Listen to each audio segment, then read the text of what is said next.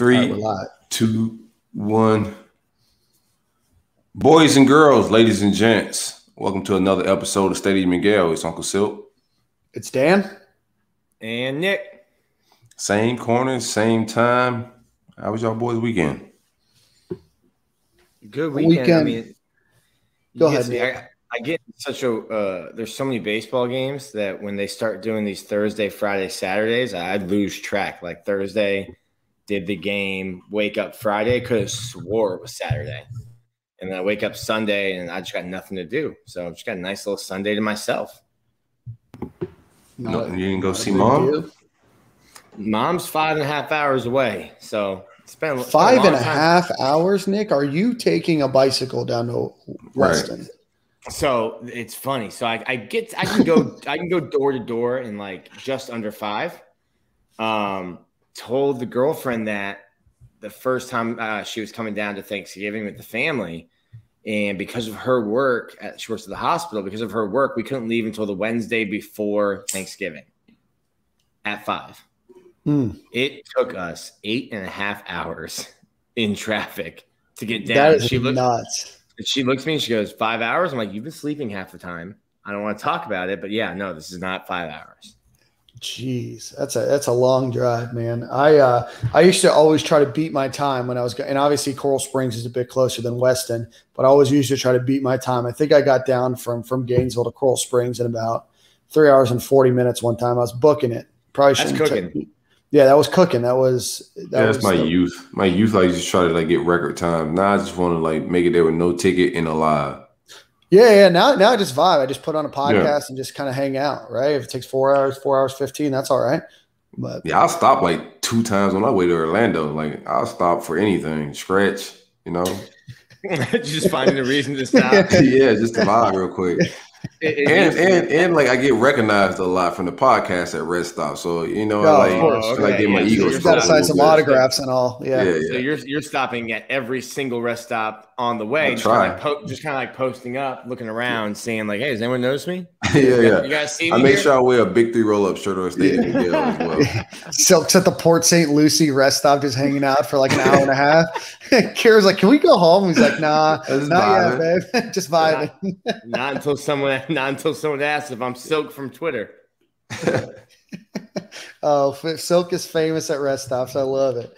Oh man, I'm not sure about you boys, but we had some fantastic weather this weekend. I got to play in a golf tournament on Friday. My team won, not a big deal. Shot 59 as a team, not as an individual. But so we took home first place, which was great. But other than that, went down to the Saturday morning market in St. Pete. We looked out for Berg, but he wasn't there. Other than that, just kind of vibed in St. Pete. And then I went to this really cool speakeasy thing on Saturday night. Ybor City's doing these like pop-ups that are like 2 weeks long. I think I told you a couple weeks ago I went to like a haunted one. But this one was really cool. You felt like you were in a speakeasy. They acted like it. There's banging on the door, pretend cops, all that kind of fun stuff. So it was a cool vibe. Pretend cops. That sounds like a good time. Yeah, bro. Yeah, I'm sure it's different for me and you, It's like a terrible time, Dan. There's a code of honor when you're in those golf tournaments, Dan. Anyone kind of you get any side eyes when you walk in and report that 59? Because it was a 2-man scramble, right? No, it was a 4-man scramble. Okay. So 59. So we won by 2 strokes. There's one team that shot a 61. There's a couple teams that shot a 63. I think the only people that get side eyes are the people that record scores above a par, because that's really hard to do with a 4. It is. Well, it depends on how many alcoholic beverages you're consuming. Oh, the beers were flowing, Nick. You just call that swing oil, Dan. That's just swing oil. I like that. Yeah, but it was perfect. How's the weather over by you guys? Pretty good? Yeah, it's pretty good down here. It was, for the most part. I had my son had a scrimmage. He had his first football scrimmage Saturday. So I took him to practice, hung out. Then I did my last minute 4th quarter Mother's Day shopping. Got that out of the way. Dropped mom's gift off Saturday. And Sunday was just all relaxation, man. Wife did her thing. Vibe. Man, I had the house to myself. They was out doing things with her family. So I just crashed, man. Slept all day. Felt great. What's the – well, first off, has Harlem thrown a pass yet, or is he still just stealing ankles? Yeah, he ain't really passing the ball too much, man. He threw 2 incompletions and 1 interception during the scrimmage, but he rushed for about 5,000 yards. Yeah, how many ankles did he take, though? He was over 1, but we had to throw the ankles in the back of the truck on the way home. Yeah, he's shaking off, though. He used to get frustrated when he throw interceptions, but now he's just, like, brushing it off, get to the next play. He laughed him off a little bit now. But, yeah, we working on the passing game. It's flag, man. They're flying in there fast, and first instincts is take off. So he's just being an athlete right now. And I'm shocked they got him at quarterback. This is his first year playing flag football, so that's just shocking. I think it's because you put the ball in the athlete's hand. Right. You've had him in the sand pits for 2 years. He hasn't even gotten to Chad's yet. Wait till he gets to Chad's house. Right. What's the difference between Father's Day and Mother's Day? What's the different vibe? A love.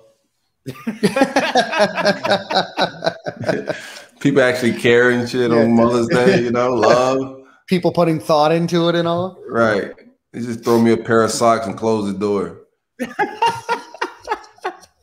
But that's what you want, right? Nah. I want nice stuff too, Dad. I love it, man. Hey, shout out to all the moms out there. We should have started our show by doing that. I wasn't able to see my mom this week. I'm going to see her in a couple of weeks at the old family reunion. But shout out to all the moms out there. Do y'all get T-shirts made for the family reunion like black people did? No, sir. No, our family reunions are very much, and I'm sure my family's not going to love hearing this when they listen to the show, very much a get in, get out type of deal, Yeah, just go shake hands and shit. Yeah, go shake hands, kiss some babies, and just kind of keep it moving, right? That's a wild family reunion. Yeah. I get kind of jealous when I see people that have family reunions that have like hundreds of people at them and they're all wearing the same shirt and they're like these weekend, long trips. Some people go on cruises and stuff. Ours is everybody gets there. It's supposed to start at 12. Most people get there like 12:45. Everybody starts kind of looking at their watches around 1:15, 1:30, and everybody's out the door by 2, Hey, man, some of my family, I wish I could just meet with them like that. I'm going to be honest with you, man. Just real brief, quick at Carrabba's. Dude, I love it, man. I don't even want to spend too much money. You know what I'm saying? Carrabba's, real quick, get up out of here. Yeah, not a sponsor. Yeah, not a sponsor. No Carrabba's, if Mr. Carrabba, if you're listening. No, ours is down in Sebring in a few weeks. I'll report back on the shenanigans that did or likely did not happen, though. Very good. Very good. Well, let's get started on the show. We got 2 big guests today. We got Tim Olson, former Florida Gator legend, baseball player, and then we got our man Conner Clarke coming on. But let's give a shout out to our friend Lee Friedland at the law firm of Friedland and Associates. He's going to help you with auto accidents, medical malpractice, nursing home cases, criminal matters, and personal injury cases in every jurisdiction within the state of Florida. Give him a call at 1-800-95-INJURED or visit him at yourfightourbattle.com. Again, 1-800-95 injured or yourfightourbattle.com. All right, boys, let's get into the show. As always, we will get started with the news that is going on in the world. The biggest news that happened today was that former Florida Gator quarterback, Heisman Trophy winner, former NFL quarterback, former minor league baseball player, I guess Major League Baseball player too, Timothy Robert Tebow is likely going to be signing with the Jacksonville Jaguars at the ripe old age of 34 years old as a tight end. Silk, as a notable Jaguars fan, tell us your thoughts. Come again and say what? As a notable Jaguars fan, tell us your thoughts about Timothy Tebow being signed to your team. Come again and say what? No, I'm just playing. Yeah, I don't know what Tim got going on or Urban got going on. It's just random and weird. Most of Tim's friends are retiring. Teammates, old teammates, classmates. I think this football game is very violent. I think at this older age, I don't think it's smart to come start playing the position of tight end and catching slants from a rookie quarterback. So I don't know. I don't know how it makes a lot of sense. Yeah, I was trying to think. Besides Joe Hayden, who played with Tim Tebow that's Jenkins? still in the Pouncey's NFL. just retired. Yep. Jenkins did. Did Jonathan Harrison might have had some overlap? No, I don't think so. No? Maybe during his redshirt year for him. I guess John Bostic maybe? Did they have some overlap, or was Bostic a 3-year guy or 4-year guy? Yeah, Carlos Dunlap. Oh, Carlos Dunlap, yeah. Yeah, Dunlap for sure. Marcus Gilbert. I think Jalapeno retired, right? Yeah, Gilbert retired. No, Jalapenos was, I think he just got signed like towards the end of the year. Yeah. His story is crazy. I can get him on. We need to get him on to talk about his story because he went undrafted, cut. He was selling cars, waking up, at 4 a.m. to go run and lift and do all that, and then going and selling cars, and then got a shot with the Giants. But I think he's still trying to get back in the league. He'd be a good one to talk to. Who, Gilbert or Jalapeno? Jalapeno. That was Jalapeno. Gilbert got drafted and spent 10 years in Pittsburgh. Yeah, that's right. My apologies. Nonetheless, yeah, I just think it's like it doesn't make a lot of sense. I think this is the move I thought he should have did instead of playing baseball, right? To come play football now after trying baseball this late in the age. I don't get why it makes sense. And Jaguars don't need to sell tickets. They got the guy. They got Trevor Lawrence. Tickets. Yeah. Because I remember that when back in 2010, then Governor Charlie Crist had a quote saying like the Jaguars should draft Tim Tebow just because they would sell tickets, and they haven't been selling tickets because they were. What do you guys think about it? I think you got to tread lightly whenever you're talking about Tim Tebow, right? Because of his stature with Gator fans, and so what you have an opinion? What do you think? I gave my opinion. He went to go play baseball, and I learned me real good about saying negative things about Tim Tebow. I ain't saying nothing negative. Just say what do you think about him coming to play football at this late age? I think it's weird trying to restart a career at a new position when you're 34. But it makes sense. Like, listen, Urban's trying to get the band back together. He might see if Urban lost his damn mind, man. He might see if Marcus Gilbert wants to play right tackle in Jacksonville. I know he's just retired, but like, hey, he's get the whole. Maybe Dan can be offensive coordinator. Okay, so if Tebow makes this roster, do you foresee him pulling Trevor off on maybe a 3rd or 4th and 1 and letting Tebow run it crash dummy style? Yeah. Yeah, absolutely. You gotta make the team first. It's wild. He's not gonna cut him. You think Urban's gonna cut Tebow? I can't imagine a world. I can't imagine a world. I can see Tim Tebow gracefully like retiring, right, with his old coach, right?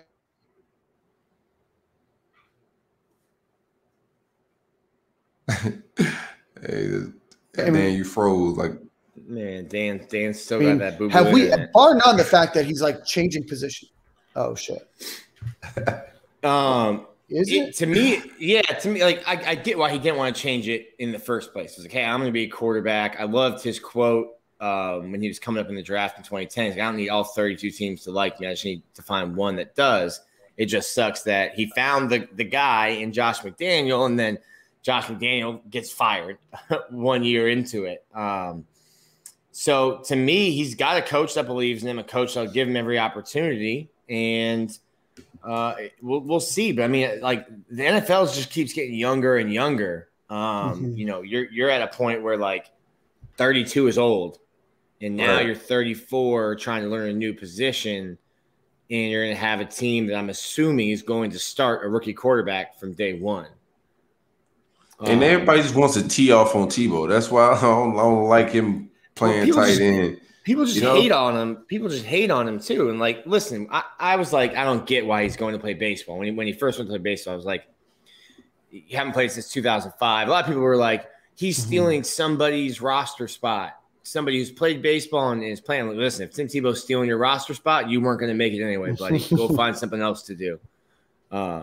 But he played. Other than like 11. I don't even know how you have 11 errors in the outfield. That's you're actively trying to make errors if you have that many in the outfield. Other than that, like in his career or in one season? No, that was in his first season. Oh wow, that's a lot. Yeah. Yeah, that was his first. It's hard to make errors in left field. He made it look easy at times, but he hit for power. He hit for, I think he hit like 222, but he had some decent power numbers, and he brought a lot of people to the seats in for the St. Lucie Mets. So it'll be interesting to me. I don't know how Urban cuts him. I can't imagine that conversation. Yeah, I wasn't mad that he played baseball, man. Like, as long as if he was happy, who I didn't care. You know what I'm saying? Like, I want him to go play tight end if he don't want to play tight end. The quarterback thing ain't work. He want to play baseball, cool. But now, like, I don't know, just kind of weird. Yeah, I don't know how he succeeds in this role. I don't know what kind of prep work he's been putting in. 7 years out of professional football is a long time. Never playing the position before. Hell, I'll give him all the credit in the world if he makes that roster. I don't see how that's at all possible. Not going to cut him, Dan. Well, I'm saying that's why I still think that Tebow will probably work out and then decide, hey, like maybe this isn't for me and retire with his old coach. Who knows? But no, he's going to run that dive. He about to run that power. But it's just wild to me. Just got to get like a Jags Tebow jersey. No, I'm cool, is he an H-back? I'm having for like a year. No, I'm cool. What number is he going to be? He can't be number 15. He can't be 15. Oh, now he can, right? Is Gardner Minshew, yeah. Yeah. I'm not buying any new Jags shirt. I got a Hendo joint, but that was a gift. I'm not really buying any Jag jerseys these days right now. I got to see what they do first. I don't blame you. Well, Tim Tebow already lives in Jacksonville too, doesn't he? So, it makes perfect sense for him. You got to give him something, the folks in Jacksonville. You think the media circus is pulling up? I think the media circus already is there. That's the problem with Tim is like, listen, once McDaniels got cut and then he gets sent to New York, and then really when he got sent to New England, I thought, okay, good spot for him. He can sit there and there's no pressure of starting, but the media circus follows him. And all of a sudden, Bill Belichick, in OTAs getting questions about, at that point, his third string quarterback. He's like, what the hell is happening? So, like, of no fault of Tim's own, the media circus follows him everywhere he goes. And then you got coaches not wanting to answer questions about the third quarterback on their depth chart, but that's always going to happen. So, like, I'm sure Urban's more than happy to talk Tim Tebow all day long. So I don't see that being an issue. But, yeah, the media circus follows Tim Tebow no matter where he goes. Yeah, I don't know. We'll see. All right. I mean, if anything, Tim gets to earn a few bucks. But because he'd be a vet minimum. I think the vet minimum is like $1 million. So I'm interested to see it. Yeah, I'm interested to see it. I just don't get the move. I'm damn sure gonna watch. It's my team. I don't get it for Urban Meyer. I mean, for Tim Tebow, right? Like, I mean, you get paid, you get an opportunity, you get endorsements. I don't know. For him, you get a workout with a world-class strength and conditioning coach too. So, and our tight end depth chart is in shambles as well. So that's why I was like, I don't see how he gets cut. I think he makes his roster. Well, yeah, keep chasing your dreams. That's the story here. He chased the baseball dream as far as he, was going to take it. Wasn't able to play in 2020 because there wasn't even a minor league baseball season. Now you've had two dreams of playing in the NFL, playing Major League Baseball. You got another chance to chase one of those dreams. So more power to you. Well, I am here to see it.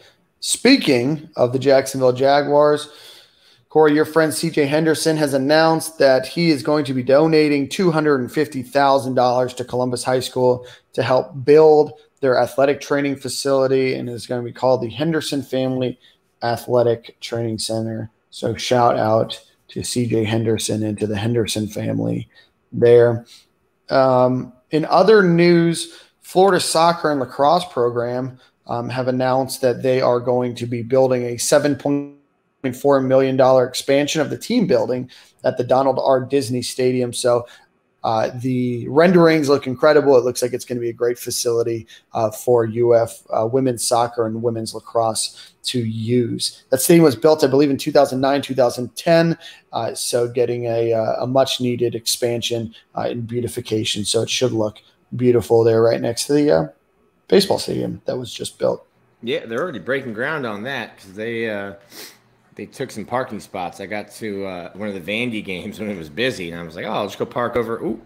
Ooh, Can't park there anymore. Well, shout out to them.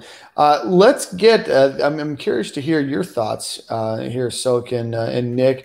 From Pro Football Focus, Mike Renner has announced his very early 2022 mock draft. We've seen the names Kyrie Elam before. He has Kyrie Elam going number 8. We've seen the name Brenton Cox potentially in the first round. He has him going number 32. But the name that is shocking everybody, Emory Jones, number 6 overall to the Philadelphia Eagles. Silk, Nick, your thoughts. Do you think Emory Jones can go number 6 overall? Listen, bro, if Emory Jones is going 6 overall, Florida's winning the SEC championship, playing for like a college football championship. That's the first thought that I had when I saw that is like, damn, they think Florida's going to have a really, really good season. I can see a scenario where Emory Jones comes back after this year. So, like, when I see 6 right now, I'm like, yeah, we're getting a little preposterous in how early we're doing our mock drafts and who we're putting there. I think he's going to have a little I don't know, man. I think his offense could be explosive. I think they're probably counting on Dan getting back in his run-heavy bag and getting back to some play-action stuff. And if our play-action, our run game could get going, we got some explosive guys like Cope and Hendo that could take the top off. And he got an arm strength to take the top off. But 6 overall sounds absolutely nuts right now in my mind.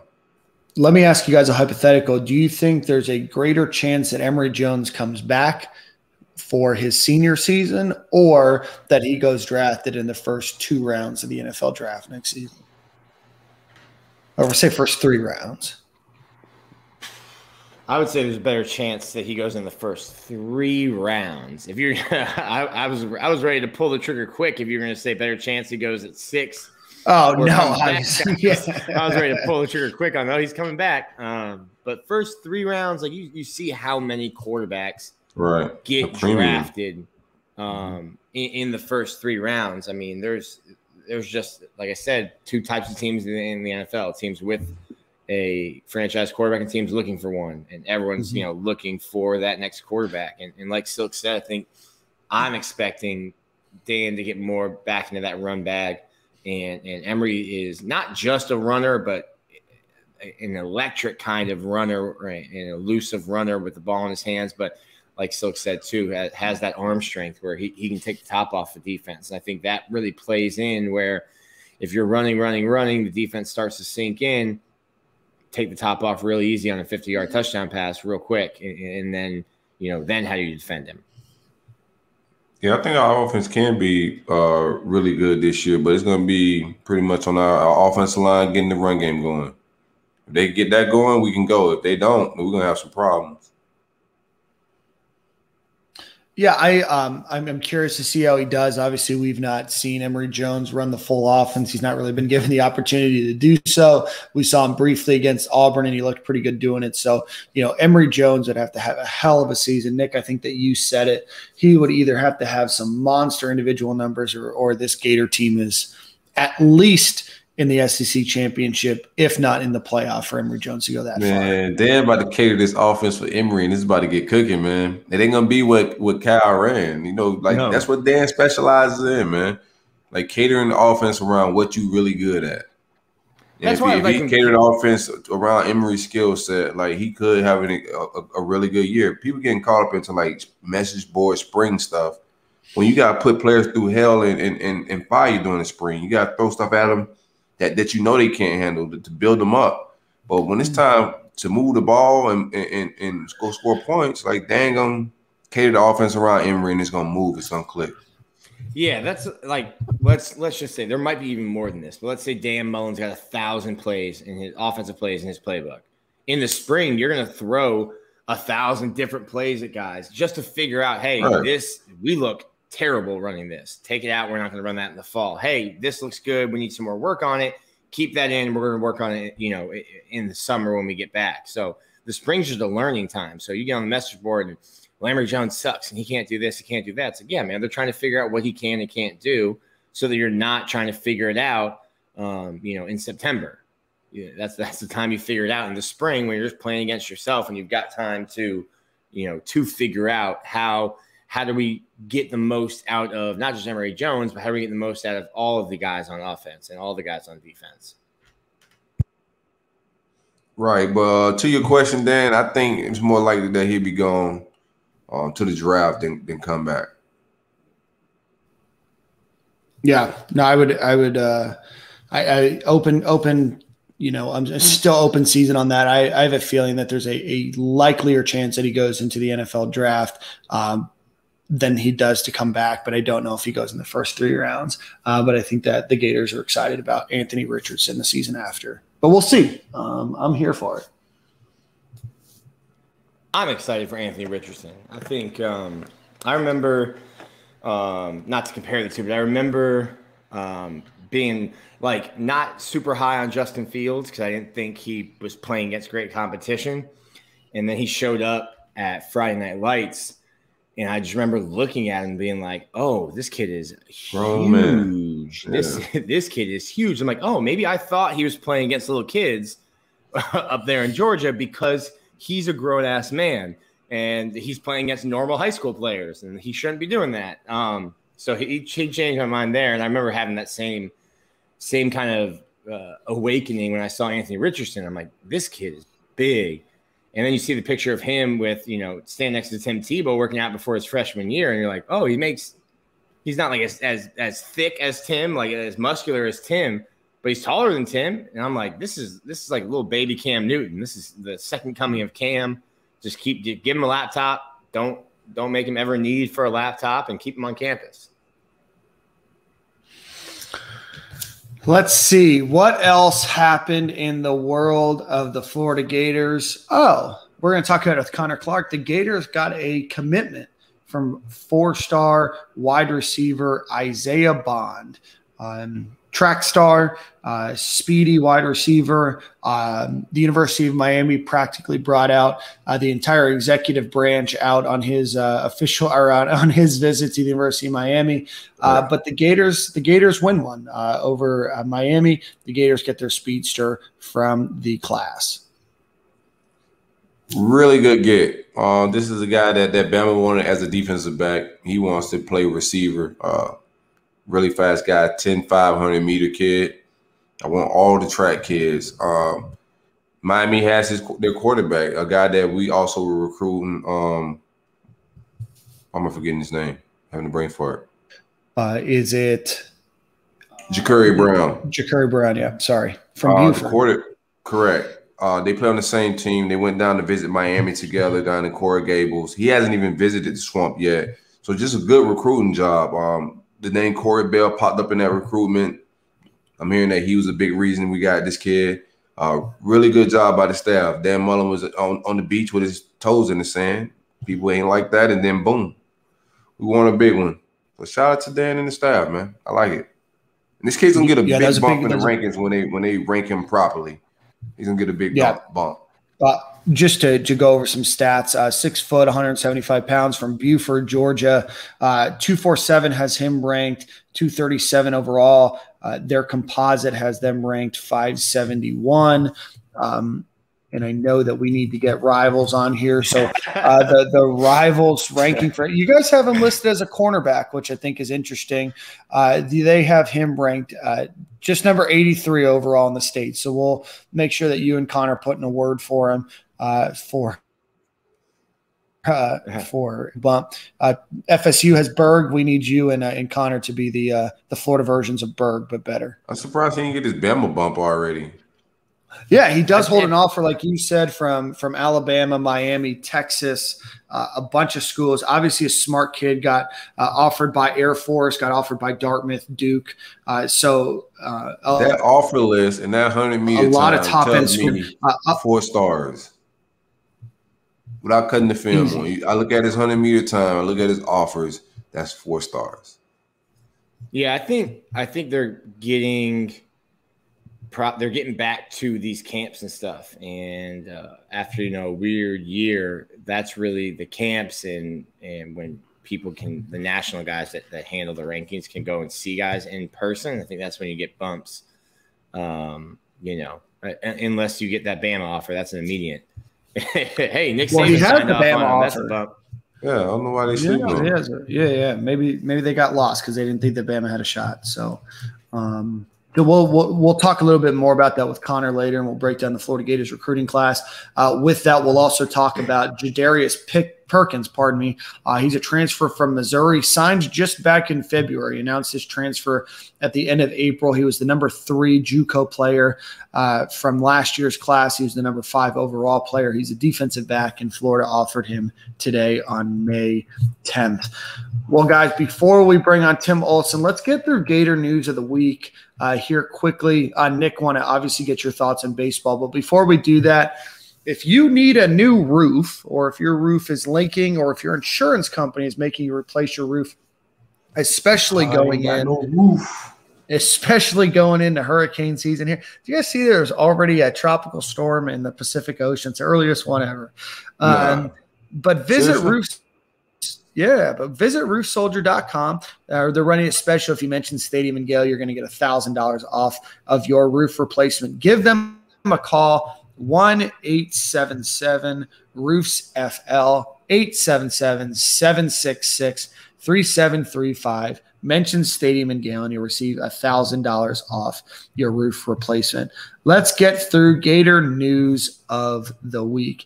Gators baseball goes 3-1. Beating Stetson on a Tuesday game, 9-6 in a game that got a little bit heated, and then they took 2 of 3 against Missouri. The Gators are currently ranked number 9 in the rankings, and that puts them only as the 5th best team in the SEC in those rankings, behind Arkansas, Vanderbilt, Mississippi State, and Tennessee. Nick, give us the update on baseball. Good week for baseball. Friday night, so I guess Thursday night. Sorry, Franco Alaman not great on the mound. You get a loss Friday or loss Thursday. See, I told you this. They start the series on Thursday. It throws me off. Y'all blending together, huh? Yeah, I used to get used to Friday, Saturday, Sunday, and then they start on Thursday, and you're out of it. So Florida drops the series opener. It's big for Kentucky. So Kentucky's battling for a chance to even be in the postseason. So it's not like you're playing a bad team. Kentucky's not having a good season, but they're playing for a bunch. Florida, I think, is already going to be hosting a regional. That stuff comes out Wednesday. And then Friday, Tommy Mace gives you a really good start. The bullpen kind of messes it up, and you're down to your last strike. Corey Acton gets a pinch hit single. Kendrick Callaway, who has hit a couple big home runs, hits a 3-run home run to kind of seal the game Friday. And then Florida comes out and really just handles business on Sunday. So 2 weekends in a row, the Gators drop that first game of a series and come back to win it. Florida moved up to number 9 because of that. And with everything going on now to host regionals and to host super regionals, to host a super, you got to be one of the top 8 seeds. And to host a regional, you have to be one of the top 16. I think Florida, unless they get swept at home by Georgia and swept next week against Arkansas, will be one of those host teams. So only 3 regular season games left this Friday, Saturday, Sunday at Florida Ballpark, but I think you'll see some postseason play there, at least for a regional. And if Florida can go, in my opinion, 4-2 over the next 6, they could sneak into being a national seed, which means they would host a regional and then potentially a super regional if you win your region. So it's just wild because it's been such an inconsistent year, and there's been so much complaining, and I've been critical.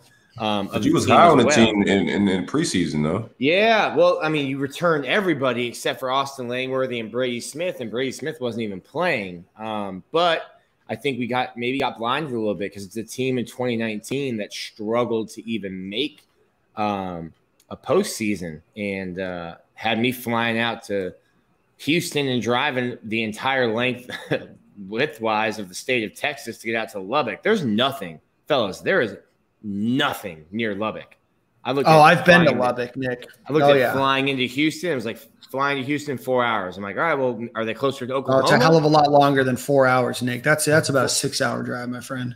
I can't. I drove. And the way you drive, Dan has touched every inch of America. Like he knows like every crevice. So, like you're welcome.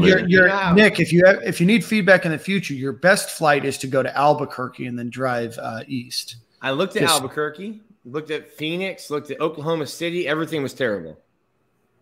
Yeah. Well, Phoenix is very far, Nick. Very far. Getting to Lubbock is terrible. Can you imagine Nick booking a flight? He's like, all right, I need a flight to Gainesville. He's like, all right, Charlotte. I flew out of Orlando. I didn't even try to piecemeal my way. Nick, you're not missing anything. There's nothing in Lubbock, and it smells like cow manure. So the team should have just flown me out. That's what they should have done. I should have done the charter jet straight from Gainesville to Lubbock. That's what should have happened. Man, can you imagine if you drove there? I would know, because that would never happen.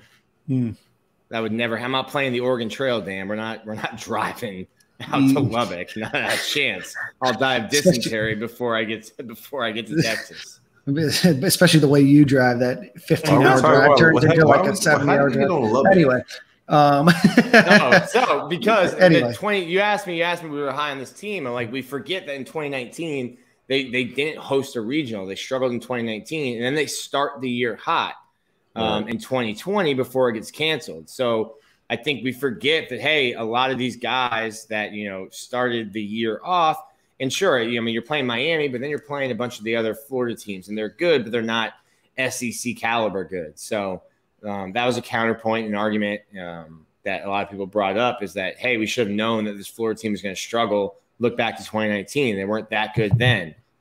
And that's when they had guys like Will Dalton and Tyler Dyson. So it was just interesting. I think they're playing hot right now, and they're playing confident right now, which is good for them. And they just got to figure out the pitching rotation. They're going to switch it up again with Tommy Mace back on Friday. Hunter Barco slides up to throw on Saturdays, and Alum sliding back to Sunday. He hasn't shown anything on Fridays yet, so it'll be interesting to see what he does on Sunday now. You know what? I think we do here is, because we're talking baseball and because Tim Olson's waiting for us in the waiting room now, let's put the Gator news of the week on hold, which I know is everybody's favorite segment. So we're gonna have a nice little intermission here to talk Gators baseball with a former Florida Gators legend. What do you guys say? Let's do it. All right, perfect. Well, let's do a quick ad read so we can pay the bills real quick. As always, this portion of the show is brought to you by our friend Carlton Black with Cardinal Financial. So if you're looking for a new mortgage, you're looking to refi, you're looking to get a jumbo loan, construction loan, adjustable rate mortgage, whatever you might need, give him a call.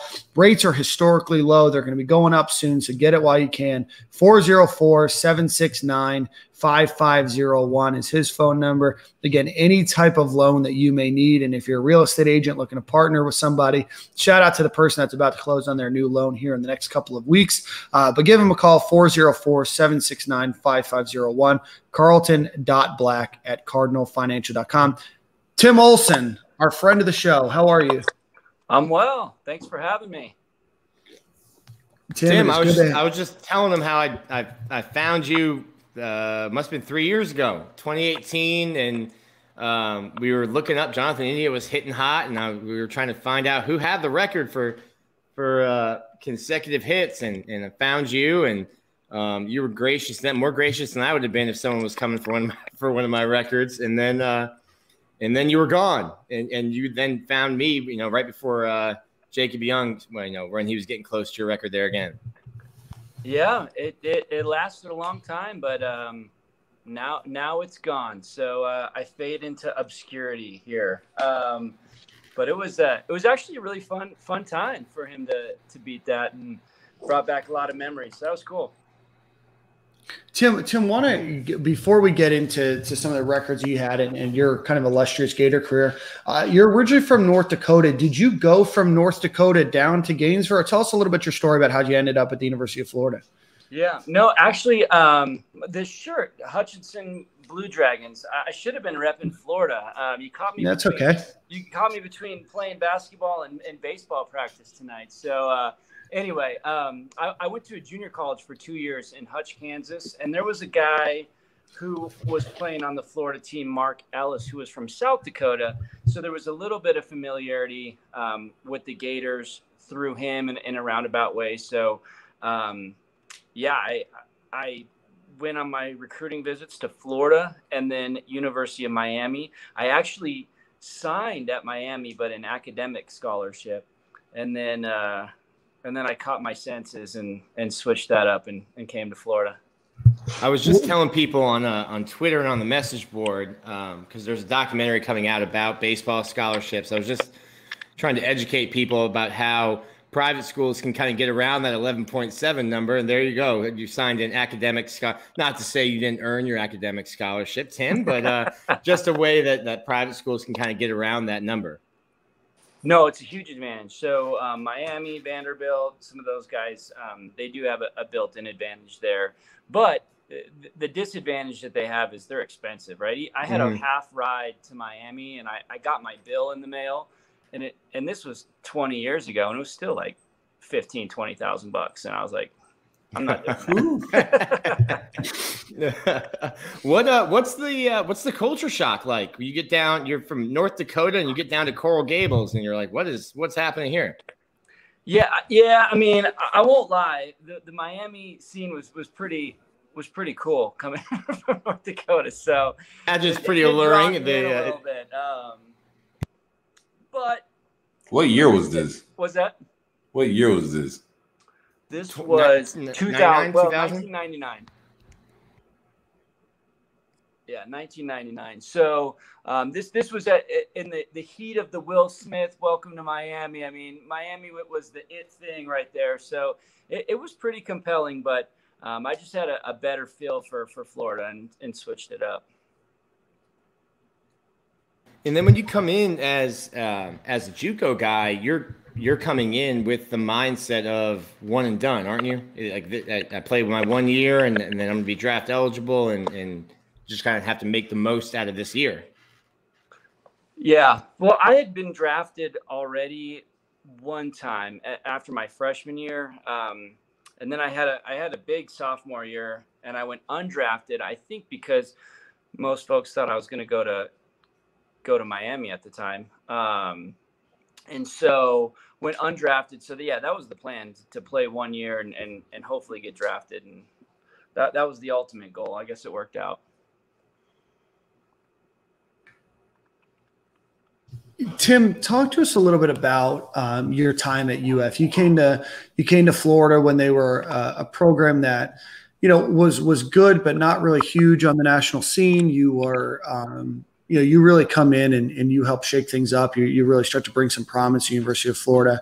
What was your experience like, looking back during your time? Obviously, you got to set the hitting record, and your teams were pretty successful. What was that experience like in Gainesville? It was awesome. Just like it is, I'm sure, still today. No, I mean, it was incredible. But Florida was good. I mean, they were the number 1 seed in the World Series, I think, the year before, either 1 or 2 years before I got there. So, I mean, they were a powerhouse in the country. So I certainly didn't do anything to. That's my bad. Yeah. No, it's fine. They've been good for a long time. I think they had maybe a little dip a couple years after I left, but no, they were solid. There was a ton of good players, and even though we didn't get to the World Series and win a championship or anything, even from my team or our team in 2000, I mean, we had a lot of guys that went to the big leagues and had some good careers. So we had some dudes on that team. Tim, what do you usually do to get yourself out of a slump?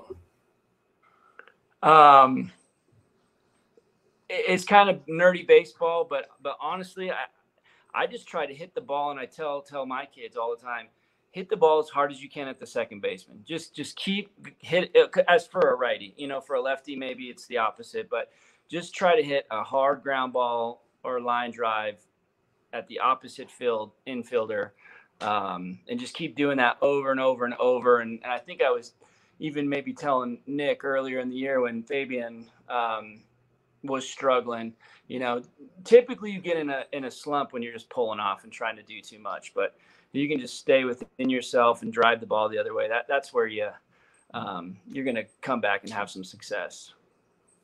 What was your favorite stage? What's your no, go ahead, Nick. You got some baseball takes? No, you're good. You're good. Nick wants to go a little inside baseball here. What was your favorite? Baseball, I get a little itch now. So go ahead though. What's your favorite away stadium to play at? Oh man.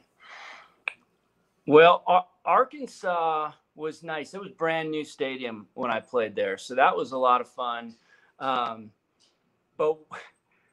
we didn't have a lot of rules when I played there. Our coach Andy Lopez pretty much just said stay out of jail. So we had a lot of fun at every away stadium.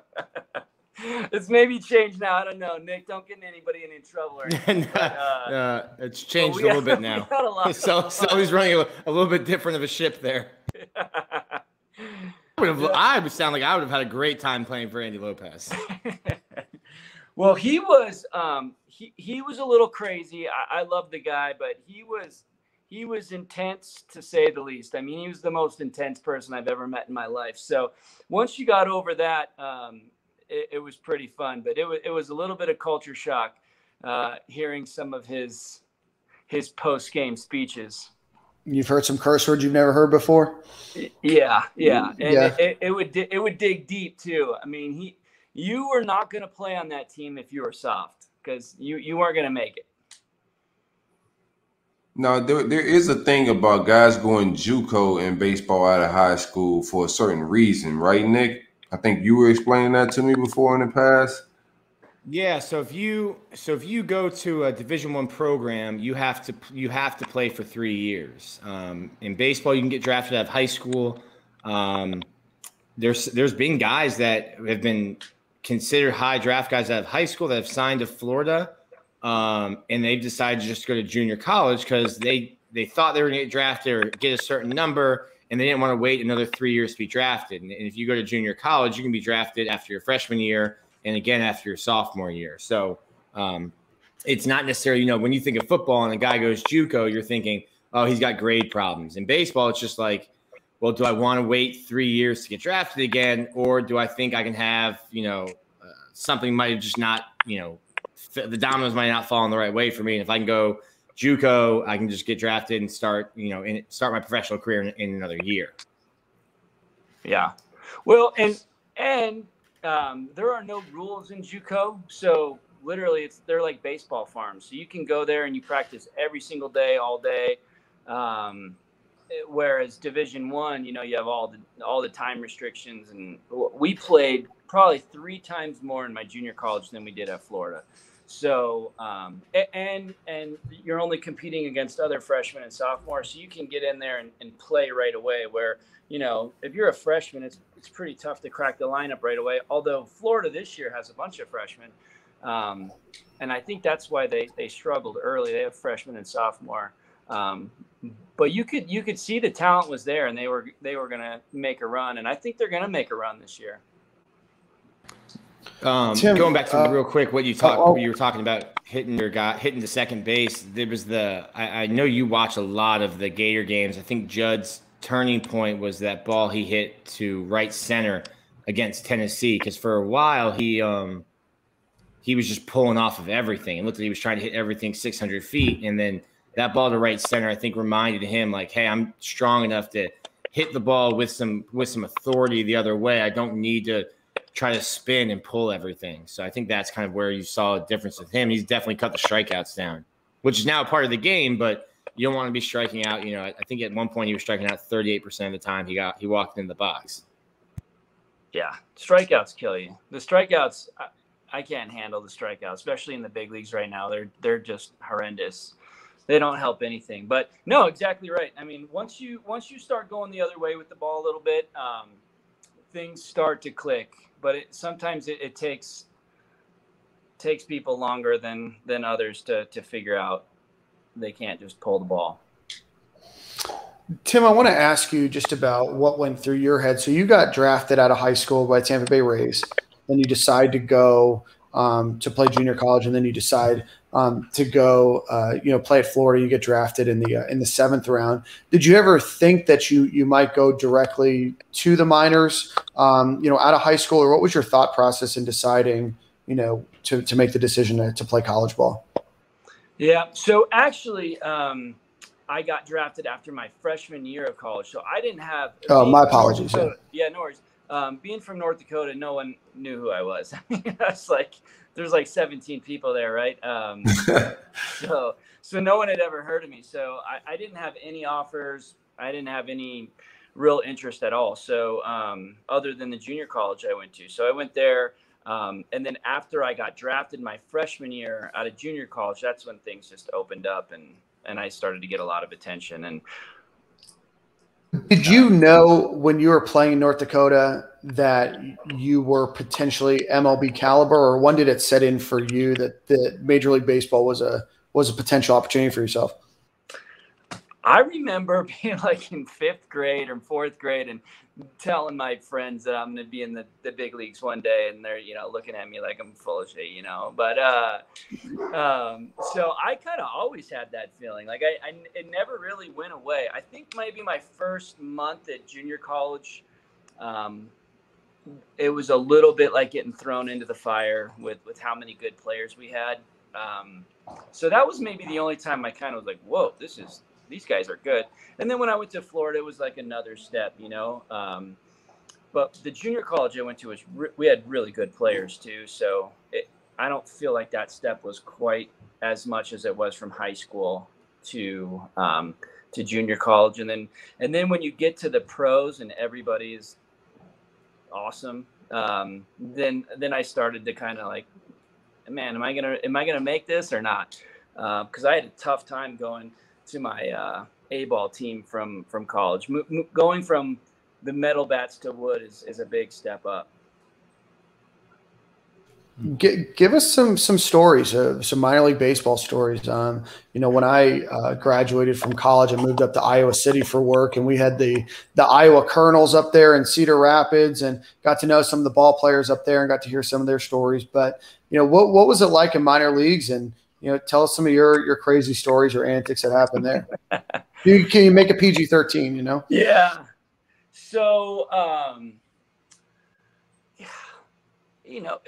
think just you're kind of like writing a book the whole time. I mean, it's wild times. You're young, you have a little bit of money, you're single,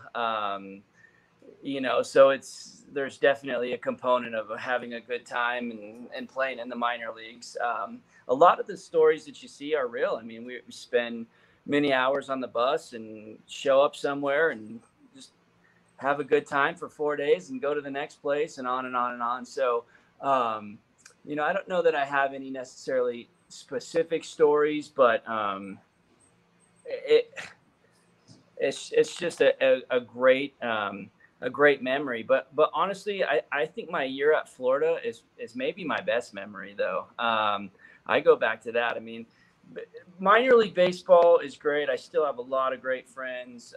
We were like brothers, but there's just a difference in college baseball versus professional baseball. In professional baseball, everybody is, I don't want to say out for themselves, but if you win or lose, it really doesn't matter, right? If you win 2 for 3, 2 for 4, and you keep bumping yourself up and make it to AA, AAA, the big leagues, that's kind of the ultimate goal, where you don't really have that goal in college. The goal is just to win and,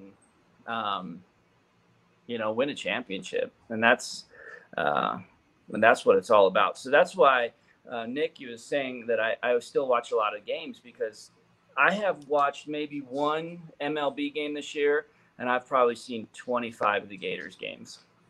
It's just a different experience altogether. I love college baseball.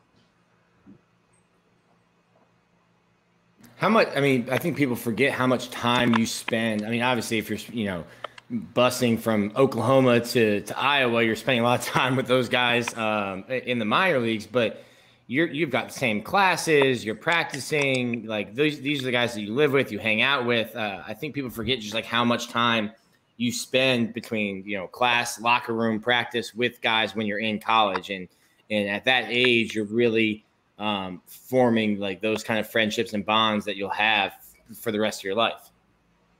Absolutely. I mean, that's how, even like on this show, right? My good friend to this day, Eddie Rojas, introduced me to Silk, and that's how I got on the show today, right? I mean, these bonds last forever. I mean, I still talk to a bunch of my guys from my Florida days.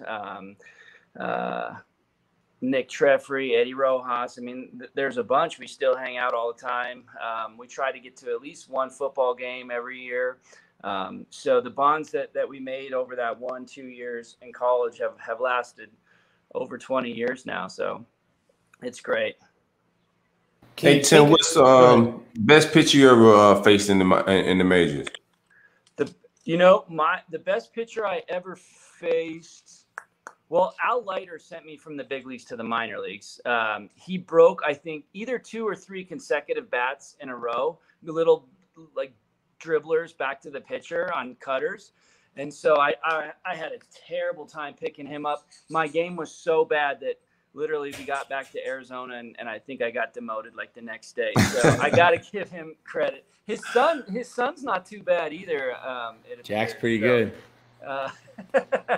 But yeah, no, Al Leiter was really tough. John Smoltz was good. But I think the best performance I ever saw was in the minor league. Tim Lincecum pitched a AAA game against us, and he had just been drafted, and I think he struck out like 17 of us in his first ever AAA game. It was impressive, and he went on to have a pretty decent career too. I was gonna say that left on left with Leiter is probably not great for you. Well, I'm a righty. Oh, okay. I thought you were lefty. My bad. It was even worse. I actually wish I would have been a lefty facing him. That makes sense because the cutter would come into you then. Yeah, him shattering my bat in my hands. I wish I would have just struck out. It's a whole different story if he doesn't break those bats. He's probably a Hall of Famer and all. You never know, right? Silk asked you, what do you do when you're in a slump? But baseball is so crazy because you fail 7 out of 10 times, considered really successful as a hitter. What do you do during a streak? And you see guys like when they're throwing a no-hitter, no one talks to them. Right. When Jacob was going through his hitting streak, they're like, "Hey, do you want to talk to Jacob today?" And I'm like, "No, I don't want to talk to him at all. I don't want to ask him the wrong question or anything like that." What goes on with the team and with yourself when you're in the middle of, a streak that lasts a month, 2 months, 3 months? I think the key, you just don't change anything up, right? You do the same thing. Have you guys ever eaten an In-N-Out burger before? Yeah. So I can hardly eat an In-N-Out burger anymore. I in high A, I went on another hitting streak, and I ordered like 2 double-doubles one day, and then I hit like 3 for 4 with 2 bombs or something. So then I had to go back the next day, and seriously, like 8 days of 2 double-doubles. To this day, I can barely eat any more of those things. So yeah, you just don't change anything up. You just keep doing what's working. That's your hitting streak lasts too long. It's like, hey, we need some new pants, maybe a new jersey. Tim's getting a little big, outgrowing his stuff. For real. Tim, give me a good football memory while at UF. Well, probably good. I don't know if it's good. It's probably a bad one. But I was there when Tennessee. I think we were pretty much ready to roll to the national championship, and then we had to play Tennessee again because we didn't get to play them because of 9/11, and so we played them the last game of the season, and they beat us. And that's one of the most vivid memories I had. That was heartbreaking. You guys remember that? Yeah. Thanks for bringing it up. Yeah. Sorry, guys. That was a good one. Rex Roshan got. I know it's the losses that hurt the most, man. For sure. It's just like Dallas, Jerry World playing Michigan. I mean, that's one of the worst games I've ever been at. But it's just it just sits in your skull like a bad smell or something. Tim, I went to the best tailgate of my entire life before that Michigan game. I was talking smack to anybody that would listen. I got in there. The stadium's beautiful. It's filled with a bunch of orange and blue. The Gators go up pretty early. going to halftime, I think, with a lead. I kept my mouth running, and that was the wrong choice, my friend. Hey, that place was jumping though, wasn't it? That was an intense. That was cool. In that place. That was, we were battling a stage 4 hangover in the press box, I think, for that game. That was had a really nice night out in Dallas the night before, and was not in peak performance in the press box for that game. There were a lot of people who wanted the Shark gone after that game. That was a tough one. Yeah. Hey, Tim, getting back on baseball real quick. Obviously, you had, your team's had some success there at Florida. There was some success after, but Kevin O'Sullivan seems to have had the most success as a Florida Gators baseball coach. What do you think is the reason why he's been so successful? So I think two critical reasons make him so successful. And I'm not there to see all the day-to-day admin things, so I'm sure he's really put together and does a lot of good things just organizationally. But from the outside, I think that he does a really good job with his pitchers. So if you have quality star pitchers, you can win. So I think his ability to just coach up pitchers is critical.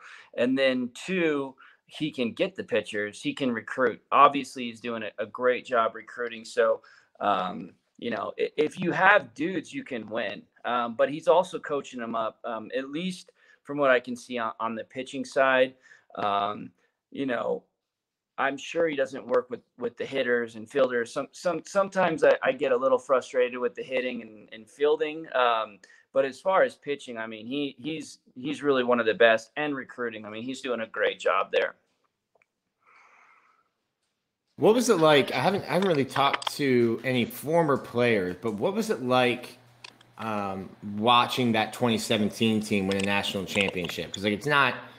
You're not playing, but that's still your team. It's still your school. What was it like as a Gator baseball alum to watch them win the last game of the year? Yeah, only one team wins the last game of the year, right? So it was great. I think that even though it's not my team, I'm not on it. You still have that same sense of pride, just like I do if I watch. Cheese hit that 3-pointer, right? Right at the end of the game, or the baseball team win a championship, or the football team. So you still have that sense of pride that it is my team, even though I'm not on it. So no, it was great, and I think it was awesome to just get that that chip off their shoulder and win one. I think now that they've done that, they can go on and win a bunch more. So, and it's just a lot of pride too. And it's cool. Like, now that when I tell people I went to the University of Florida and played baseball, even though we were good, like Dan said, even though we were good back then, we weren't the Florida Gators of today. I mean, we just weren't. So, so it's kind of cool to be in that club. Tim, want to ask you just a little bit about, college football and recruiting and everything else. What is it that would make a guy go to college versus going to play, for 3 years at a program like Florida versus going and playing JUCO, or what are the things that a recruit is looking for out of a coach or out of a program when they're trying to make that decision? Maybe they're a 3rd round draft pick or 4th round draft pick to make that decision. What goes through your head besides just a relationship with the coach as a player? Yeah. To go to 4-year versus anywhere else. Yeah, or just, the decision, if you're a high draft pick, let's say you get drafted out of high school in the first, 5, 6, 7 rounds, and maybe you decide that you want to go, play college versus, Major League Baseball. What are things that you're looking for in a program to help you make that leap, if that makes sense? Yeah. Well, I think first and foremost, I'd start with your money situation you grew up with has a big impact. Like Jack Leiter, for example, they have all the money that they could ever want. So I think he was a first rounder out of high school. I mean, it was much easier to turn down first round money when you're already rich than if you grew up with no money, right? I mean, $1 million is a lot of money to a young kid who didn't have any money growing up. So I think money is a big determination of whether kids are going to sign or not sign high in the draft out of high school. But then going to a school, I think it's feel. I think it's your relationship with the coaches. I think it's your feeling of the ability of the coach to get you to the next level. I mean, you got to face it. It's just like football. Nick Saban, I mean, the dude gets guys to the NFL. Florida gets a lot of guys to the NFL too. But, I mean, all you had to do is look at the draft this year. I think ultimately kids are going to go if they have aspirations to be in the pros, which pretty much every kid should have aspirations to get to the pros if you're playing at a school like Florida or Vanderbilt or really any of the SEC schools. So I think it's just who you feel can get you to the next level. I think it also is where you feel like you can play. I mean, if you're a shortstop and you have a kid who's a freshman in front of you who's already starting, you might not go there. So I think there's a lot of determining factors, but ultimately it's just feel, trust of the coaches and who you think can get you to the next level. Well, then I guess my next question. Oh, go ahead. Go ahead. Well, there's always the outlier, like a Karsten Whitson drafted 9th overall that gets to campus. So that's not normal. But there's some kids who just don't think they're ready for professional level, and you get to campus, but it's hard to turn down. Someone wants to pay you 7 figures to be a professional baseball player. It's hard to say no to. No doubt. Tim, what does, I only played baseball a little bit as more of a hockey player, but what makes a good baseball coach or what are some of the things that you're looking for out of a coach besides just his ability to get, you to the pros? If that's like a good question. I don't know. Yeah, no, I think it probably depends on your position. Well, regardless of the position, I mean, you want to go somewhere where they can develop the talent. So that's a big one. I think you also want to go somewhere where if you're a pitcher, you're going to go there and they're not just going to burn you out and throw you, 200 pitches a game. And so you're never going to have a chance to get to the pros. So I think there's trust. And really just comfort. I mean, no coach is the same, but, I look at the Vanderbilt coach too. That guy, he has a sense of calm to him that I would imagine professionalism, competitiveness, and calm that I would imagine attracts a lot of good players to Vanderbilt. Clearly they're good. I think O'Sullivan has a lot of the same things. You don't really see them blowing up a lot, but at the same time, that they're fiercely competitive.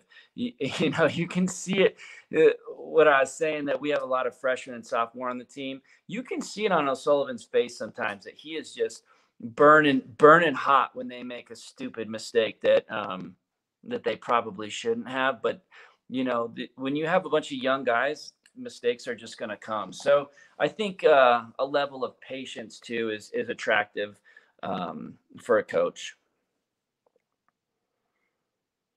That's a great answer, by the way. Oh, thanks, man. That's a big thing. I mean, Jack, you were talking about Jack Leiter earlier. He was just scratched from his start last weekend.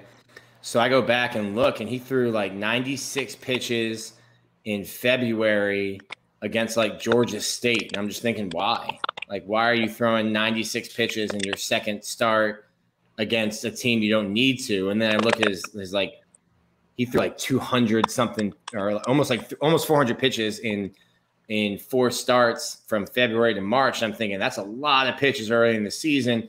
And Tim Corbin does a good job, like Sully, of protecting arms. But that's a thing that if you're a dad of a high prospect, hey, does this coach have a reputation for taking care of arms? Or is he going to throw my son 140 pitches a game trying to win a national championship, which is great if you win a national championship, but this isn't the last stop for, a guy like Tommy Mace or a guy like Jack Leftwich. That, they're going to continue playing baseball after Florida. Yeah. And I think most of the coaches are they're aware of that. They know people are watching. The Jack Leiter too. He was throwing a second no-hitter and they pulled him from the game. So yeah, they know recruits are watching, and not only that recruits are watching. These guys want what's best for their kids too. I coach baseball myself. I have 2 boys of my own, but I also have 11 more boys of my own that are on my baseball team. You want what's best for your kids, and if you don't, then you shouldn't be coaching.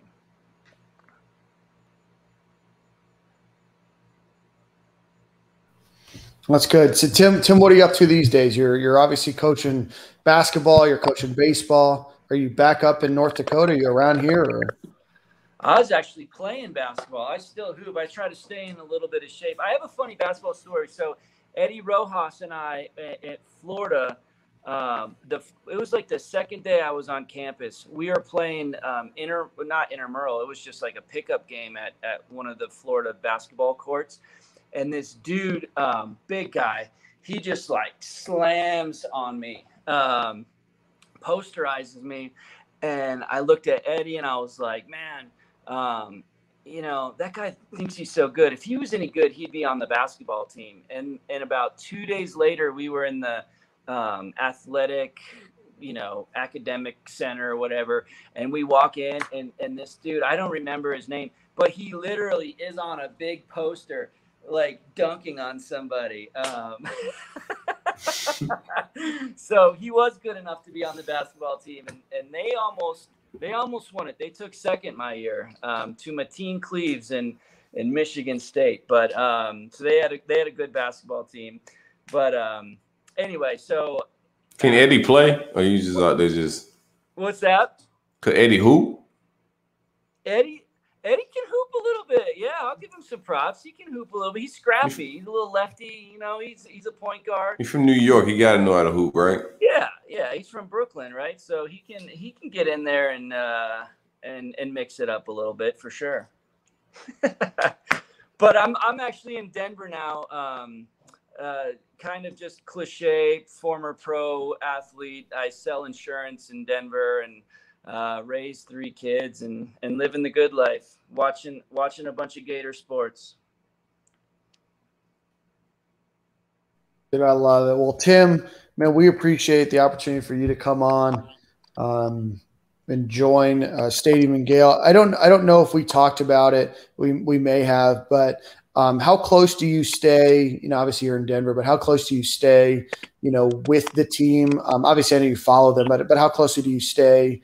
Is it the same kind of fraternity that the football team has in terms of you guys come back often and you guys are welcome in the facilities, or what's it like to be an alum of the Florida Gator baseball program?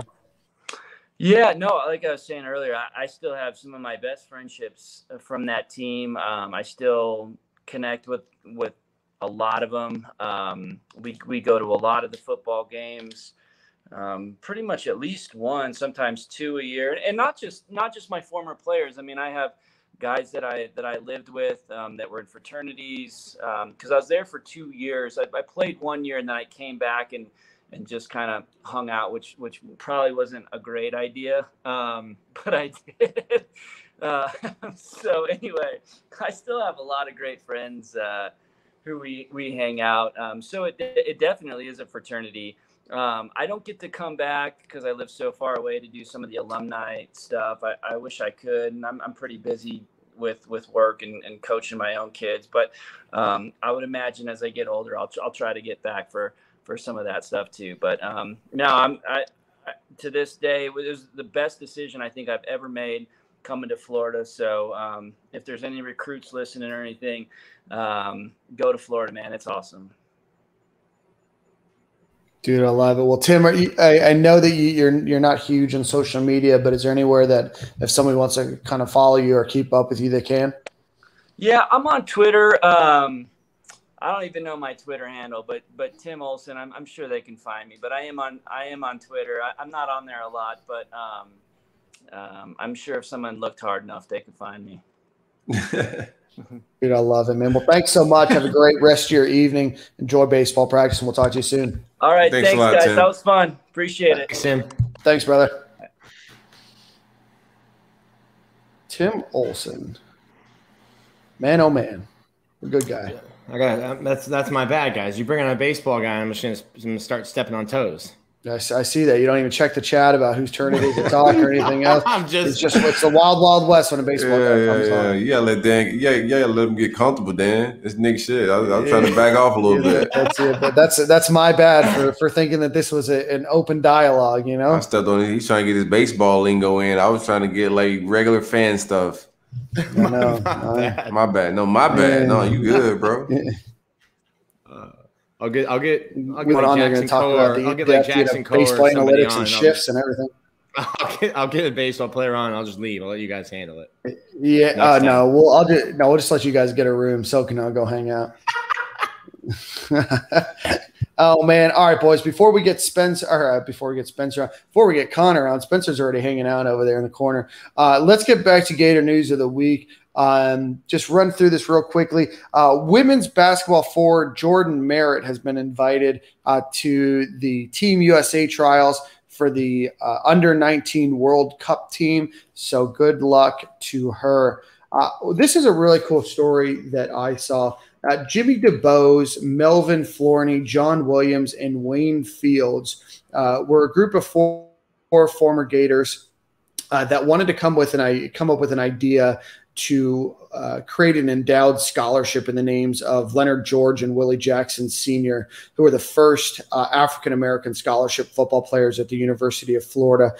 They just hit a milestone of $50,000, which is really, truly an incredible feat. Their goal is $250,000, but hitting that first $50,000 is great. So good luck and best of luck on the continued success of that endowed scholarship in the names of Leonard George and Willie Jackson Sr. In men's golf, Ricky Castillo is a member of the 10-man United States roster that's going to take on Great Britain and Ireland in the 2021 Walker Cup. So good luck. That's some wild news, man. I be tripping out in this segment, man. Go ahead. Yeah, you're welcome. The Florida Gator women's golf team is traveling to Stanford, California, and they're going to be competing in the 2021 NCAA regional competition, which started today and is going to continue through Wednesday. Also, in women's golf news, Macy Filler, Annabelle Fuller, and Lauren Widener were honored by the SEC. Filler was named to the all-freshman team. Fuller earned a spot on the all-SEC second team, and Widener was tabbed to the SEC Community Service team for the third consecutive year. Women's lacrosse earned the number 6 overall seed. They will be hosting Mercer, Jacksonville, and Vanderbilt this weekend. The winner of that will go on to their equivalent of, I guess, a super regional, which they will host as well. Gators softball swept Texas A&M and won their 9th straight SEC regular season title. They had a walk-off, I think it was a home run or it was a walk-off hit, to win against Texas A&M in the bottom of the 7th inning yesterday.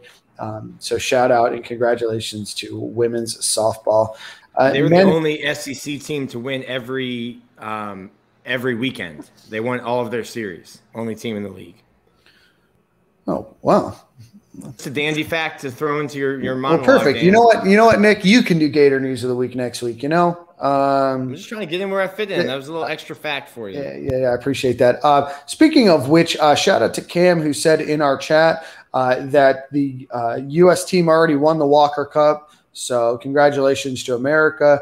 Go Team USA. And Ricky Castillo won all 4 matches. And I was, again, corrected that it was a home run, not just a walk-off hit that sent the Gators to the SEC winners, winners circle.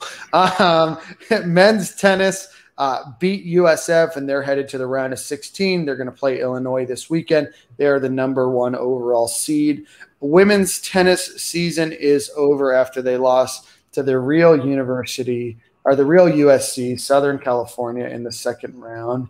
And then finally, Florida volleyball head coach Mary Weiss announced that Aisha Ambler from TCU is going to be joining their staff as an assistant coach and recruiting coordinator this upcoming season, ever losing an assistant to be head coach at the University of Virginia. And that concludes Gator News of the Week and the Nick De La Torre segment. What do you guys think about getting Conner Clarke on? Yeah, let's hang out a little bit. You want to shout out our friends Greg Brunt and Brunt Insurance? Absolutely. Shout out to the great folks at Brunt Insurance and Financial Services. Be sure to visit bruntinsurance.com for all your insurance needs. Home, auto, renter's insurance, life insurance, or any financial services. bruntinsurance.com or 954-589-2204. Big coverage, big policies. Greg, what it do? Baby. All right, so while we wait for Conner, what else is going on in Gator news? Nick, I know you're plugged in. Anything that you want to talk about on today's show? I mean, the Twitter, the Bird app was chirping about Dan Mullen's vacation. He had his toes in the sand on social media. Which time? Was it the time that he was in Cabo, or was it the time that he was at the Dick Vitale thing down in Sarasota this weekend? He was the Dick Vitale thing this weekend because that was up in was it Sarasota? Yeah, at the Ritz down there. Yeah, that I think he was. Listen, I mean that. Well, first off, that's a great cause to be on the beach for. With Dick Vitale raising money for cancer research. But I think Dan was back getting vaccinated today. He posted on Instagram and tweeted that he got his second vaccine today. So he was shout out to the vaccine. He was in Gainesville. Bro, the comment section under there is the wild west. I would imagine that the comment section under Dan Mullen posting his vaccination shot was like what it was being on Andy Lopez's team. Wild. I haven't gone through that. I think I'm going to pass. Because the vac shot's like political now, so I'm pretty sure it was Wild West under there. Yeah, but I think people were mad that he was tweeting from the beach, even though he was there. He's at the beach. He's human. Like they don't think he goes to the beach. I said it, man. People are nuts. Why get paid $6 million a year if you can't enjoy some of the fruits of that labor? And it's not like what else do you want him to do on a Saturday in May, bro? It's not 1980. It's not like he has to man the computer. A typewritten message to somebody. He's got a phone, the same phone he sent that his beach feet pics with. He can be texting somebody or sliding into a recruit's DMs. You can recruit anywhere. Yeah, that gotta stand by the Morse machine or something. Send out Morse code. We're not. I mean, it's not 1940s. We're not talking about Newt Rockne recruiting for Notre Dame. Right. It's Mother's Day weekend. You have the Dick Vitale Gala, which I think raised. It is Mother's Day weekend. Yeah, I think they raised like $3 million or $5 million for the V Foundation for Cancer Research, which is an incredible organization. Then on Saturday, he's down at the Ritz-Carlton in Sarasota. He's got his phone. I don't know. People just love – I think people just like to complain about God knows what. Yeah. Well, we landed a good commit. Is Conner ready? Ready to kick it? We're just waiting for him. Just waiting for him to join on in. Give us your thoughts before he hops on. You get a wife, bro. Like, things don't run that smooth, man. You got to run things by people first, bro. Talk to Silk. You obviously have some thoughts. A bit about Isaiah Bond. Let's break down his commitment a little bit more. Again, from Buford, 6 foot, 175 pound, wide receiver. Florida recruited him as wide receiver, not as a cornerback, right? Correct. Bama was the program that was recruiting him as a defensive back. Miami was recruiting him as wide receiver as well. Okay. What do you think? His spot is. at Florida? Is he more of an X or a Y guy? Is he more of a slot guy? I think Kadarius Toney's draft stock is what, or draft position is what kind of sold this. I think he's a slot guy. I don't think he's outside. I think Billy likes bigger guys on the outside, so I'm thinking he's more of a slot guy to play that maybe Kadarius Toney role. Speedster, so you want to get him jet sweeps, just get the ball in his hand in space. He's not that sharp with running routes. He's coming in a little raw, just like Kadarius came in. But I think Billy's a profession, man. He gets these guys on par for his route running and being able to translate to the NFL. Yeah. So I think the NFL. You've seen Kyle Pitts go in first round. This is the fruits of that labor. You beat Alabama because normally if our offense wasn't firing on all cylinders and we don't have these draft picks, that kid probably go just try to play defensive back at Alabama. But you see the upside of our offense with guys like Toney and Pitts going first round. Now we see the fruits of that labor on the trail. I wanted to see it more. We should win more of these battles. You got to start seeing, like you just said, the fruits of the labor of this success on the field and start winning these recruiting battles. And I think, like I joked that, Nick Saban's recruiting pitch, that video that the recruit sent, I'm like, it's not a recruiting pitch. He's like, he Googled Nick Saban, clicked on his Wikipedia page and just started reading accomplishments. Like, that's not even a recruiting pitch. He's just reading facts. And I think that's hard to compete with when that's all true, but you start getting some success on the field and you got to remember, like, we're talking about Tim Tebow, like the guys you're recruiting now were like, what, 6 years old when he was playing for Florida? Like, they don't remember Tim Tebow in Florida. Their memories of Florida are like the Will Muschamp offenses. And you've got to start creating some new memories and some new things with Kyle Pitts and Toney and Trask and some of these other guys to give the recruits now that you're trying to sign, okay, I want to be like them. Because for most of these guys you're recruiting, they weren't watching Florida football when Percy Harvin was playing. They might know Percy Harvin as, a Seattle Seahawk. How weird y'all want to get? Very weird. You think Corey Bell going to be on the field soon?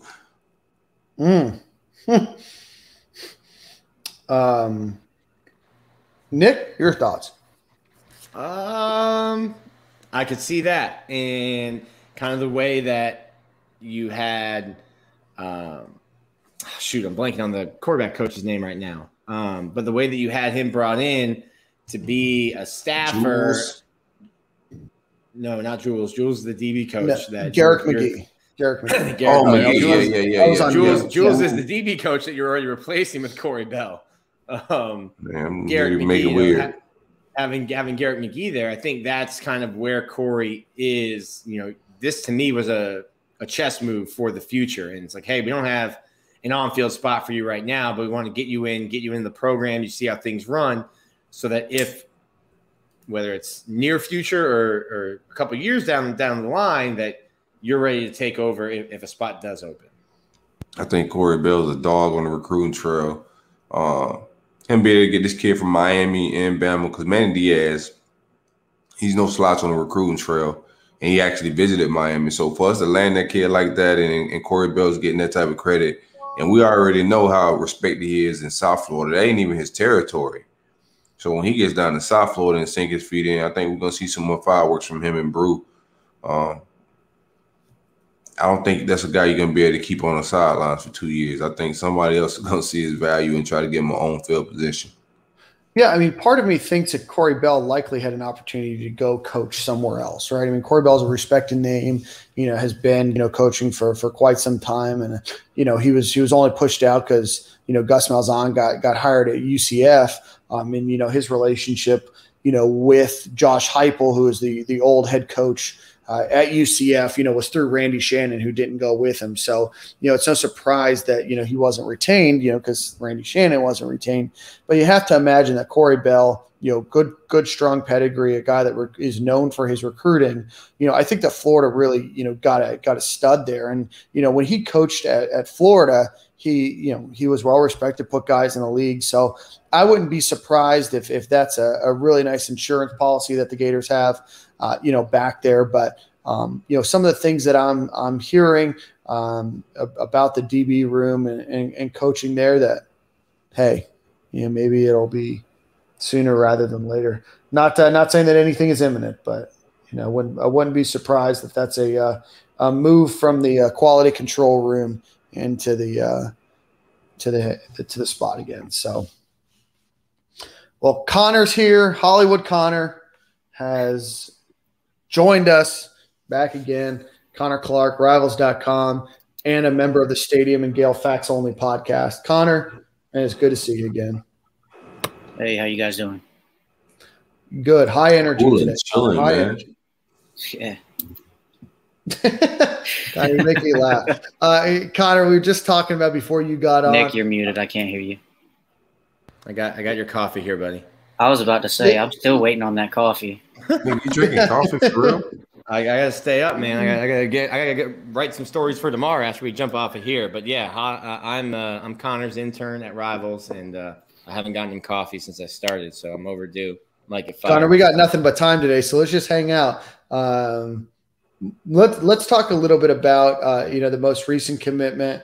We talked a bit about it on the show already, but Florida does land from Buford, Georgia, wide receiver Isaiah Bond over Georgia, Miami, Alabama. Break him down a little bit. I know he's a name that some fans knew about, but also the casual fan may not know much about. Break down his film other than just being a fast wide receiver and track guy. Yeah, like you said, first and foremost, fast wide receiver track guy. He got clocked at a 10.48 100-meter in the state semis in Georgia. I think he either won states or is going to compete at states here soon and is one of the favorites. But he's a kid, smaller guy. He's probably going to play out of the slot, give you some of that elusiveness that you lose with the loss of Kadarius Toney to the NFL. Year behind replacing him right away, but a kid that a lot of big-time schools wanted, like you said, Alabama, Georgia, Texas, Miami. And for quite a while, Miami was the odds-on favorite to land him. I think Silk posted on the timeline that picture of the city officials giving him the keys to the city or something like that because they thought they had him locked up in the bag. That was kind of funny to see Florida able to flip that one just 30 days after extending the offer. But a big-time kid, big-time dynamic playmaker that we have underrated right now, I think, at Rivals. I think he eventually, in the most up-to-date rankings that are be coming out soon, will be a 4-star prospect, and I expect him to land inside the top 250 when everything is all said and done. Conner, is he a guy? I know Florida, you said, is recruiting him or did recruit him as a wide receiver. You guys have him listed as a cornerback. Silk talked a little bit about it. That Alabama potentially wanted him at defensive back. Do you see him staying a wide receiver? Do you think Florida tries him out on both sides of the ball, or what did you hear about his recruitment? No, as far as Florida goes, he's specifically a wide receiver. I don't see them moving him to DB. They've got a couple good options at cornerback in the class here coming up. So I believe that he will be one of the 3 to 4 wide receivers in Florida's class for the 2022 cycle.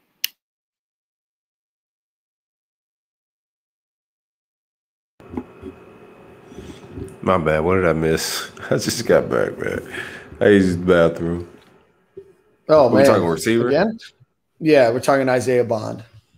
That's all right. It's all right. So, Conner, I want to talk to you a little bit about his recruitment. Obviously, Miami thought that they had a really good chance of landing him. They bring out the entire executive branch, and they brought out police officers. I mean, it was one of the most wild pictures I've ever seen on a recruitment.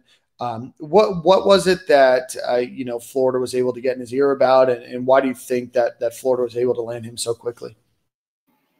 So I think Kadarius Toney going first round had a lot to do with it. They were selling him on a similar position, and he just went number 20 in the NFL draft. So that definitely doesn't hurt. You see a kid like that getting multi-million-dollar contract, nice signing bonus.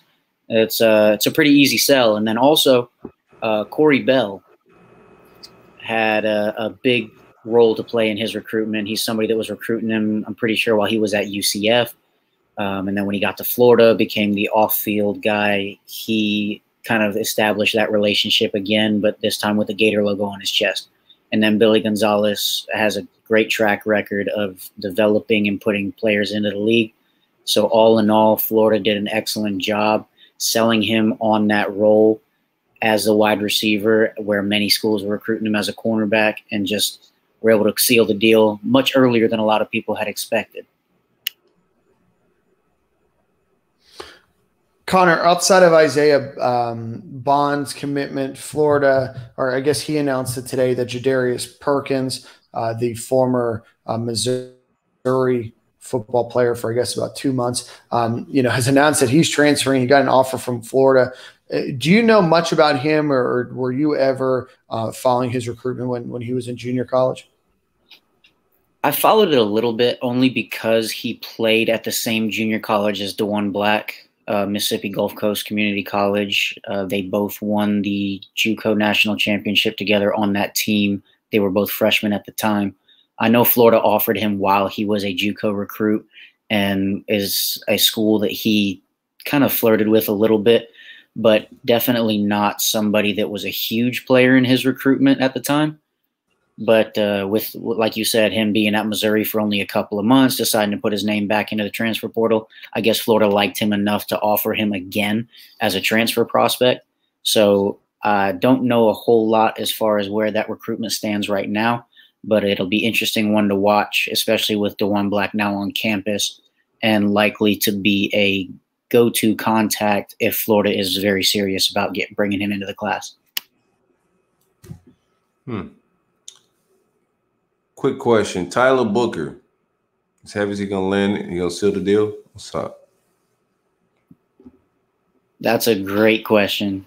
I mean, all things have been encouraging as far as his recruitment goes, but it's hard for me to see schools like Alabama and Georgia in the same recruitment and be confident that Florida is able to pull that one off.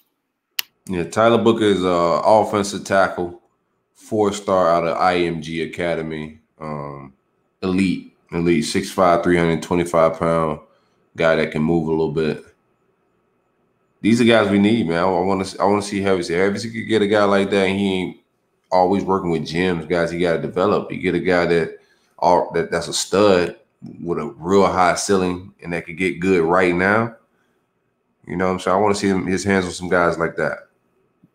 Yeah, I've published a couple different articles saying how important Tyler Booker is to the 2022 class. He's one of those prospects I think Florida cannot afford to miss on. He's an instant impact type of offensive tackle. Florida's going to be looking to bring in some new blood as far as that goes. You never know what's going to happen with Richard Garage, who should take over at left tackle. But the Gene DeLance era will be over after this year. So look for somebody like Tyler Booker to come in and take a starting spot if they're able to land him. We gotta wait for Booker to do it. That's what it looks like right now, man. If the people behind DeLance haven't been able to step up and take the spot yet, it looks like it's going to have to be a freshman.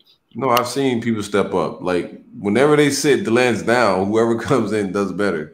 So I've actually seen people, like, step up. Like, for real. In real life. Conner, it's been a while since we talked recruiting. We're going to have a Fax Only show here pretty soon. But since we last brought you on, the Gators have landed a number of commitments. Tony Livingston, Francois Knowlton, Nick Evers, and then CJ Hawkins, and then obviously Isaiah Bond. And they joined Savion Ellis, who committed back in 2019, which is kind of hard to believe. Of those prospects, which are you most excited about? It's probably kind of a cop-out answer, but I'm excited about Nick Evers, the quarterback. He's a kid that nobody really knew his name before Garrett McGee took over as the quarterback's coach. Wasn't very highly recruited. Then Florida came in, offered him, and then he got quite a few more offers after that.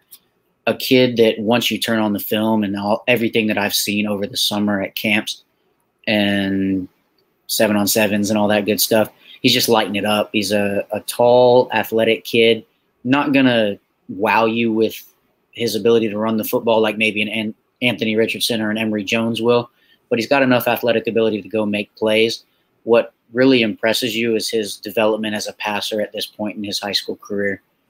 Shows good touch on his deep ball, has good footwork, mechanics are pretty good, and somebody that other players and other prospects seem to gravitate towards. He's done a good job of recruiting other players to come to Florida with him to this point, and it looks like he might be able to add a few more over the next month and a half or so with everything opening back up. He's going to be on campus recruiting a lot of kids in the month of June. How big is that June 4th weekend going to be? I mean, it's been so long since you've been able to have kids on campus, be able to show them around. You know, I think Florida and all the other schools have figured out how to do virtual visits and stuff like that, and they've done a good job. But just how big of a recruiting, I guess not an advantage if everyone can do it, but just how big will that change recruiting, being able to have kids back on campus?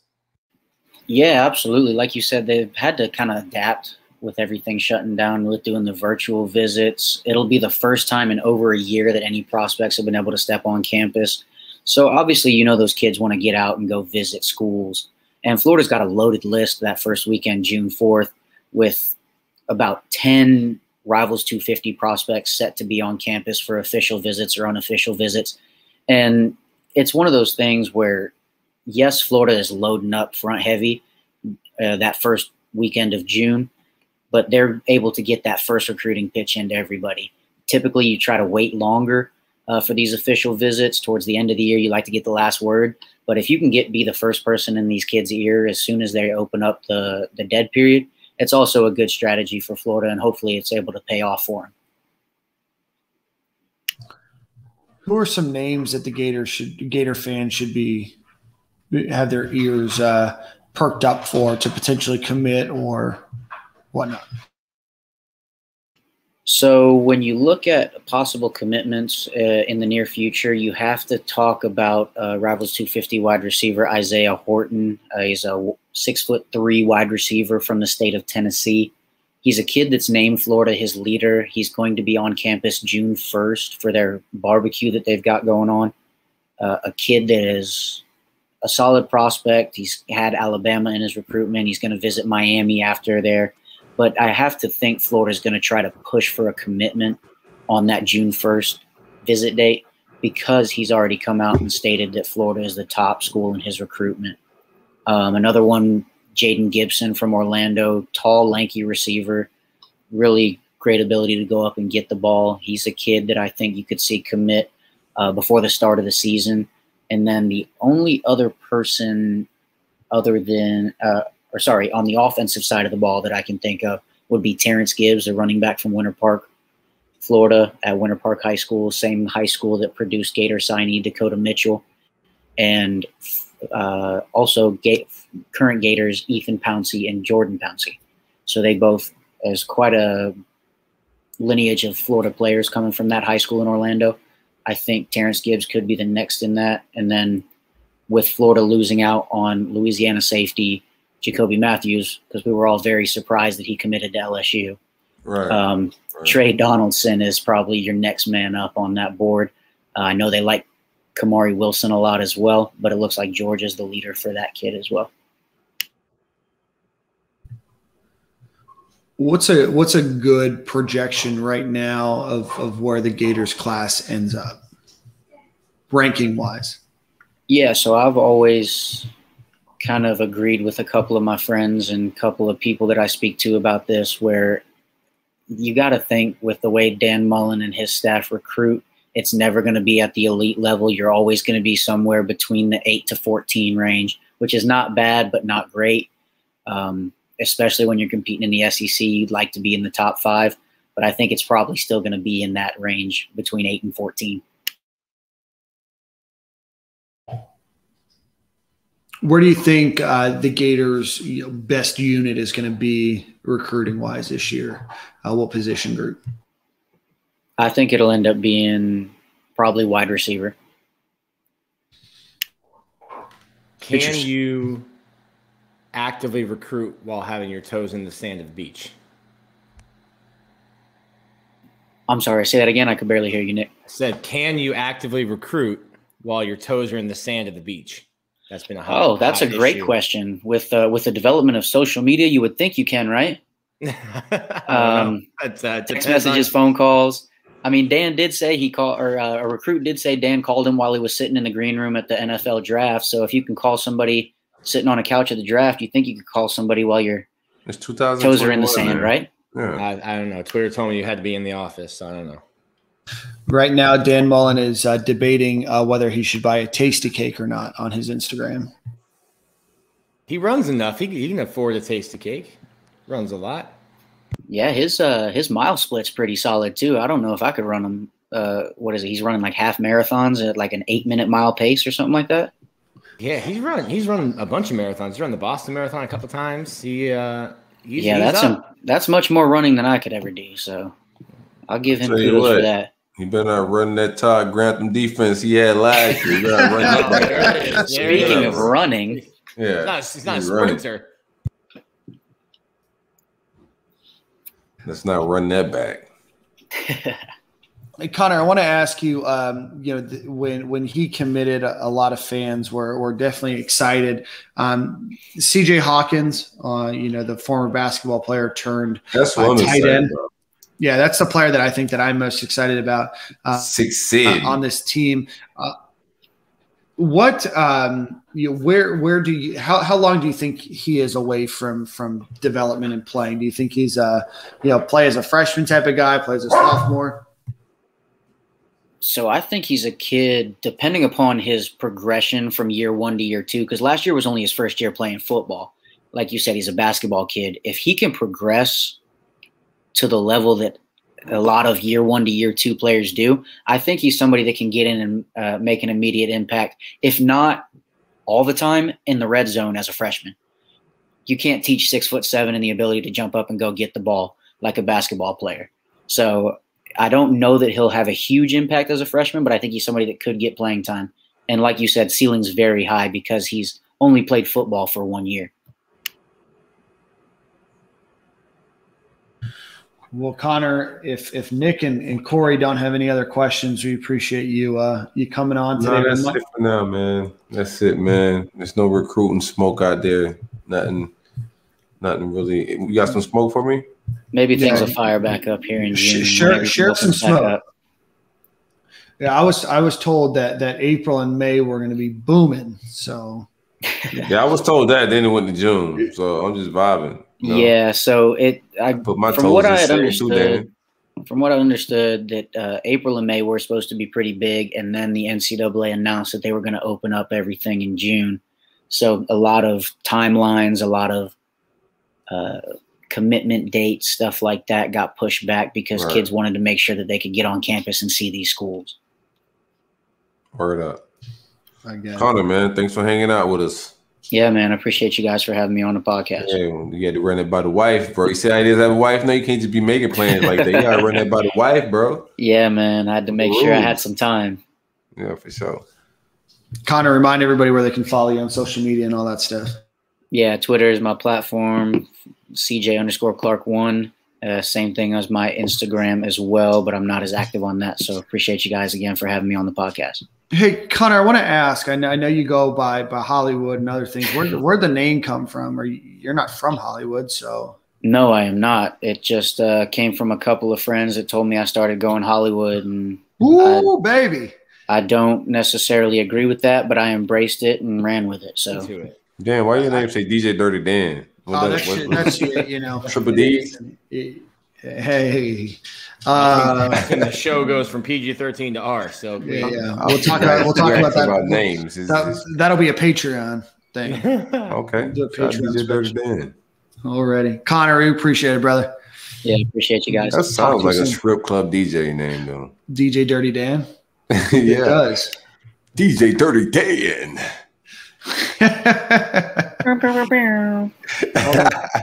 There you go. I got that.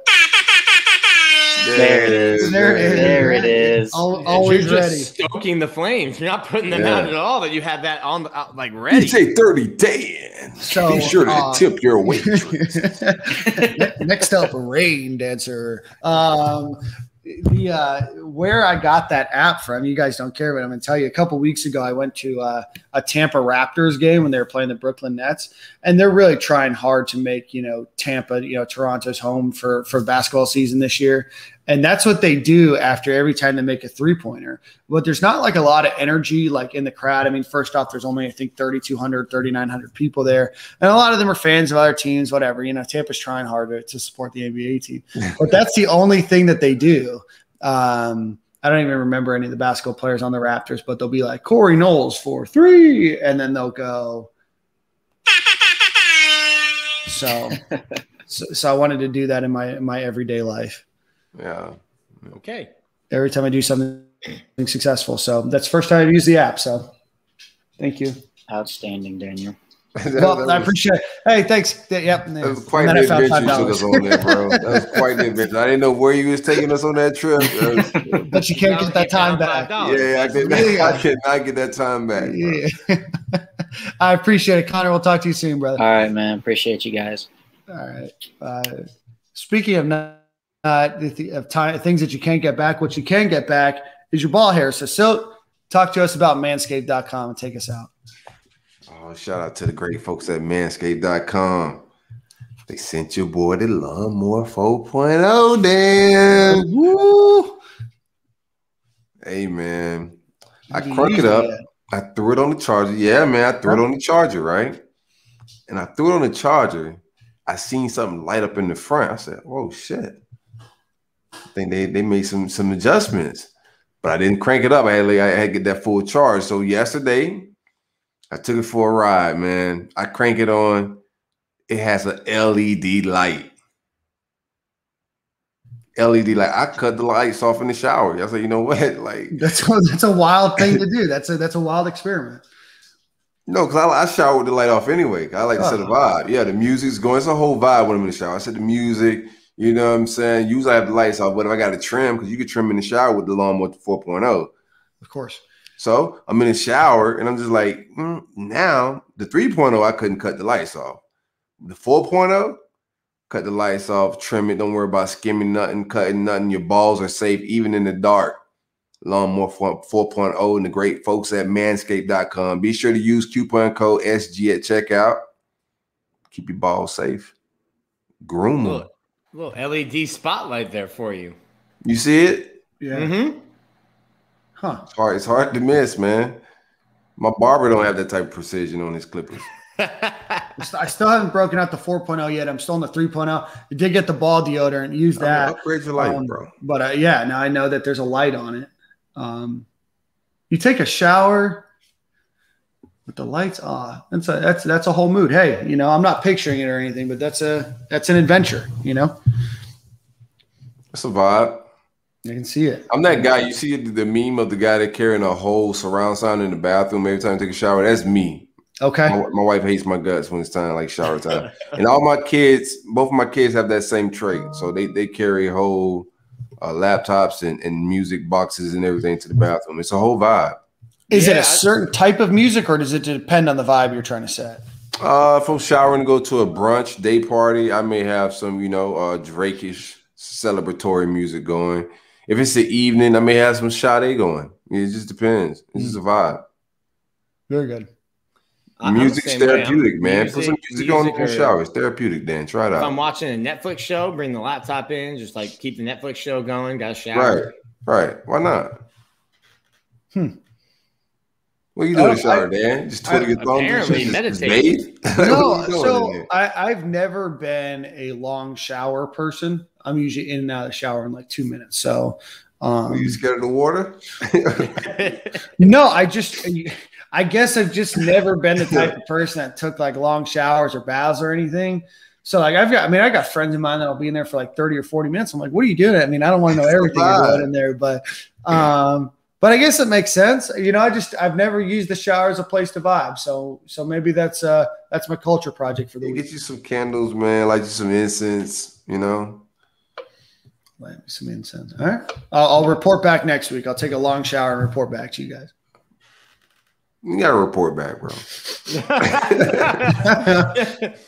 Yeah, if there's a report back, you can leave details out. Just right. A thumbs up or thumbs down. That's the report. Come back, Silk. I really got to know myself. Nah, bro, I don't want to know that.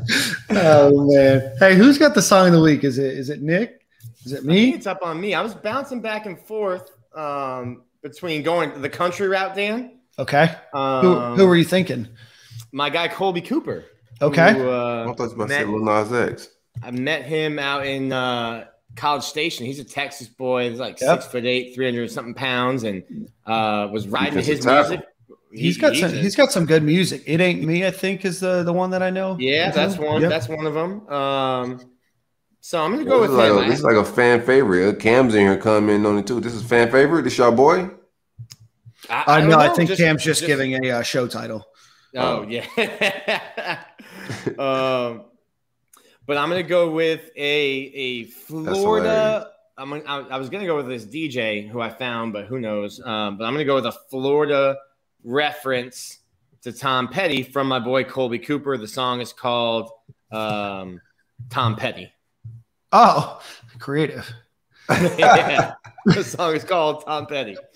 At least you know what the song's about. You know, it's never throws you for a loop. You know, it's right up in front.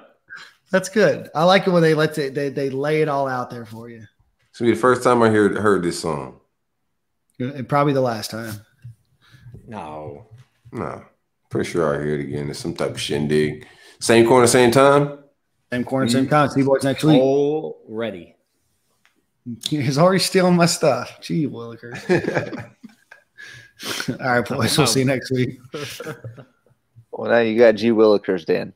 Yeah, I will steal that. That's all you. G Willikers is all mine. Gosh, golly. By golly, gee whiz. All right, boys. Westbrook only needs one rebound. So I figured out why Nick was so quiet when Conner was interviewing.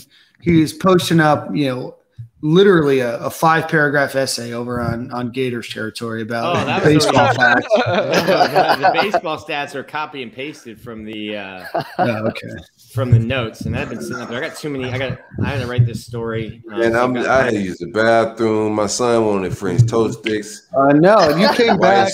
I'm like a single dad right now, man. So I'm like scrambling. Where's your wife at? Where's Kira at? No, see, my wife's annoyed that because we're getting our bathroom redone. So we have one bathroom right now, and she just don't have time for that shit. So she's staying at her mom's until the bathroom's done on Wednesday because she ain't got time for this shit. Yeah. Okay. Then. The kids were staying there too, but then they got sick of that shit. They got to come back to dad. It's cool over here. You know what I'm saying? It's the vibes over here. They're like, fuck that. Yeah, because you're going to cook them French toast and not say shit about it. Yeah. You know what I'm saying? Like, just because they ain't getting no real dinner, they get some French toast sticks and shit. A little 9 p.m. French toast sticks. Yeah. Mom's not here. Yeah. Fuck it. Hey, tell Harlem he better juke that next boy out his shoes, though. Yeah, they hauled ass. Yeah, he's juking too much. You got to fucking sit. The pop on and fucking throw the ball more, bro. I don't want to play quarterback. I don't like that shit. It's too much pressure. Everybody, all the other moms and shit be mad at you. What's up? How much are they throwing the ball at that age? Like, I mean, some of these teams that have been like, hold on. Some of the teams that have been together, like actually in practice, they connect a lot. Like on deep passes and shit. But some of the teams that have been together, you could tell have been gelling and together for a while. They actually throw the ball quite a bit. Yeah. What's the rushing rule? Because like you're saying like they just come in and he just takes off. Do you have to like count down? They can't just like run and meet in the end. They're back at like a certain amount of yards, and as you get close to the first down mark, it shortens or whatever. But it's just a straight rush in, no blocking, no nothing. So it's like quick passes, double passes, like that type of shit. Or you just gotta haul ass, like a lot of like fake jack sweeps, a lot of ball movement. But I love it, man, because it's just like all skills, man. Even like when they practice and stuff, like competitive, they don't need to be tackling and shit like that. So yeah, I like what he's doing right now. He's ready for action and shit, though. When are you gonna put him in tackle or no? Nah. Yeah. Is he playing baseball? Nah, he don't want to play. I'm just letting him play whatever he want to play, bro. I feel you there. Until he actually play football, I wasn't even gonna let him play. I just let him play whatever he want to play. Well, you need to tell him we got Nick on the podcast now. He might want to play baseball. No, he was fucking raw in baseball. He just didn't like it. He just doesn't like it. It's not so I can't make a play. My dad's about to cry. I told Corey when he was young, I was like, dude, you need to strap his right arm to his body and only put stuff in his left. Yep. Only put stuff He's in his getting left. the hang of at first he couldn't get the hang of like throwing it. Now he's getting the hang of throwing that football, man. Like like his form and everything is getting nice. One thing about it, he's a junkie, so if he like gets his mind, bro, I'm like, what are you doing? Going in the middle of the night, this man there just watching fucking Patty Mahomes just work on throws and shit. Like, bro, close that shit and go to bed. Yeah, Patty Mahomes is an animal. He's a freak. But these kids have got so much access to shit. Like my son does shit on the basketball court, Euro steps and all type of moves. I mean, you can literally pull it up. I'm not teaching that shit, dog. Like, how in the fuck did he learn this shit? He said he'll put a YouTube video on repeat all day, and they got the move broken down on YouTube, bro. It's like crazy. I mean, that's how when I used to take tennis lessons, that's what they would do. They would record us and be like, see right here, that's what you're doing wrong. And you would literally go out there and right after you watched it, and they would show you. It's some nerds that are breaking down like all these guys' moves. Like they got time on YouTube. Harding, that step back shit, like each step on how he does it. And these kids just mimic that shit. What's the number, Dan? 500 hours per minute? Hey, I gotta go. I'm gonna go be a dad. Yeah, I got you, bro. Yeah, 500 hours per minute, I think, is what's uploaded. That's wild. It's crazy. We're about to add 2 more hours to it. So, all right. So, what are we calling this? Get to know myself. Get to know myself, or what was the other one? Up there. Get to know myself. Dude, I need to know what happened with Neil Cool, or whatever the FSU thing. Okay, so somebody lied and said their wife had cancer and got a fake GoFundMe and scammed them for thousands upon thousands and dipped out. Bro, I need that tweet, or I need that. Oh, or famous at rest stops. So famous at rest stops. I think famous at rest stops. Rest stops is better. That was funny. Rest stop famous or famous? Rest stop famous. What? It's at the very beginning when Silk said he used to. Oh, see, I don't like put it at the very beginning. That's all right. That's still. What if it's a better one? I don't really care either. Yeah, rest stop famous. That's funny. I do remember that because I was about to tweet the Chevy Chase peeling off the interstate on the rest stop exit. Bro, Silk's wild. He said he stops to get noticed at rest stops. That's an amount of time that I wish I had, you know? He was lying just like he was lying about turning the lights off in the shower, bro. Bro, I don't know what it doing is. That. He's a character, man. I love how he does it for the show. Bro, I can't. He ain't doing that shit. No, bro, I can't take long showers. I don't know how people do it. What? Just like people that poop for like 20 minutes and just like sit there. Like, I can't do that, but you got that toilet. You got that toilet. Like a therapy session for me, bro. You seen that toilet's designed like this to like restrict blood flow so employees don't sit on the toilet at work? You ever seen that? No. Someone designed that shit. Some architect. What did you do? I'm sorry. It's a toilet that has like a slight Probably slant the guy on that it. owned the toilet making factory. It's like a slight slant on the toilet, so like if you sit on it for longer than like 10 or 15 minutes, it like restricts blood flow, so like you just like can't comfortably sit there anymore to stop employees from like sitting on the toilet at work. Sit level, so it makes it feel like you're sliding off of it. So you have to make yourself sit on it. Yeah. So you get tired of it. But I bet it was the guy that owned the toilet factory, like the place that made all of them. He was like, "Nah, fuck this. All these people are sitting on the toilet all the time. Watch this." Boom. Spence, you're gonna put this up on YouTube? Yeah, I got it. Cool. All right, Which part was Corey talking about? Edit that out. I mean, I know I haven't marked. It was during Conner when he was like, I came from the bathroom. I honestly just like don't follow recruiting at all. Yeah, no, Corey and Conner handle it. So he came on. He's like talking about kids. I don't know who the hell that is. I don't either. I'm just trying to keep it going. And he's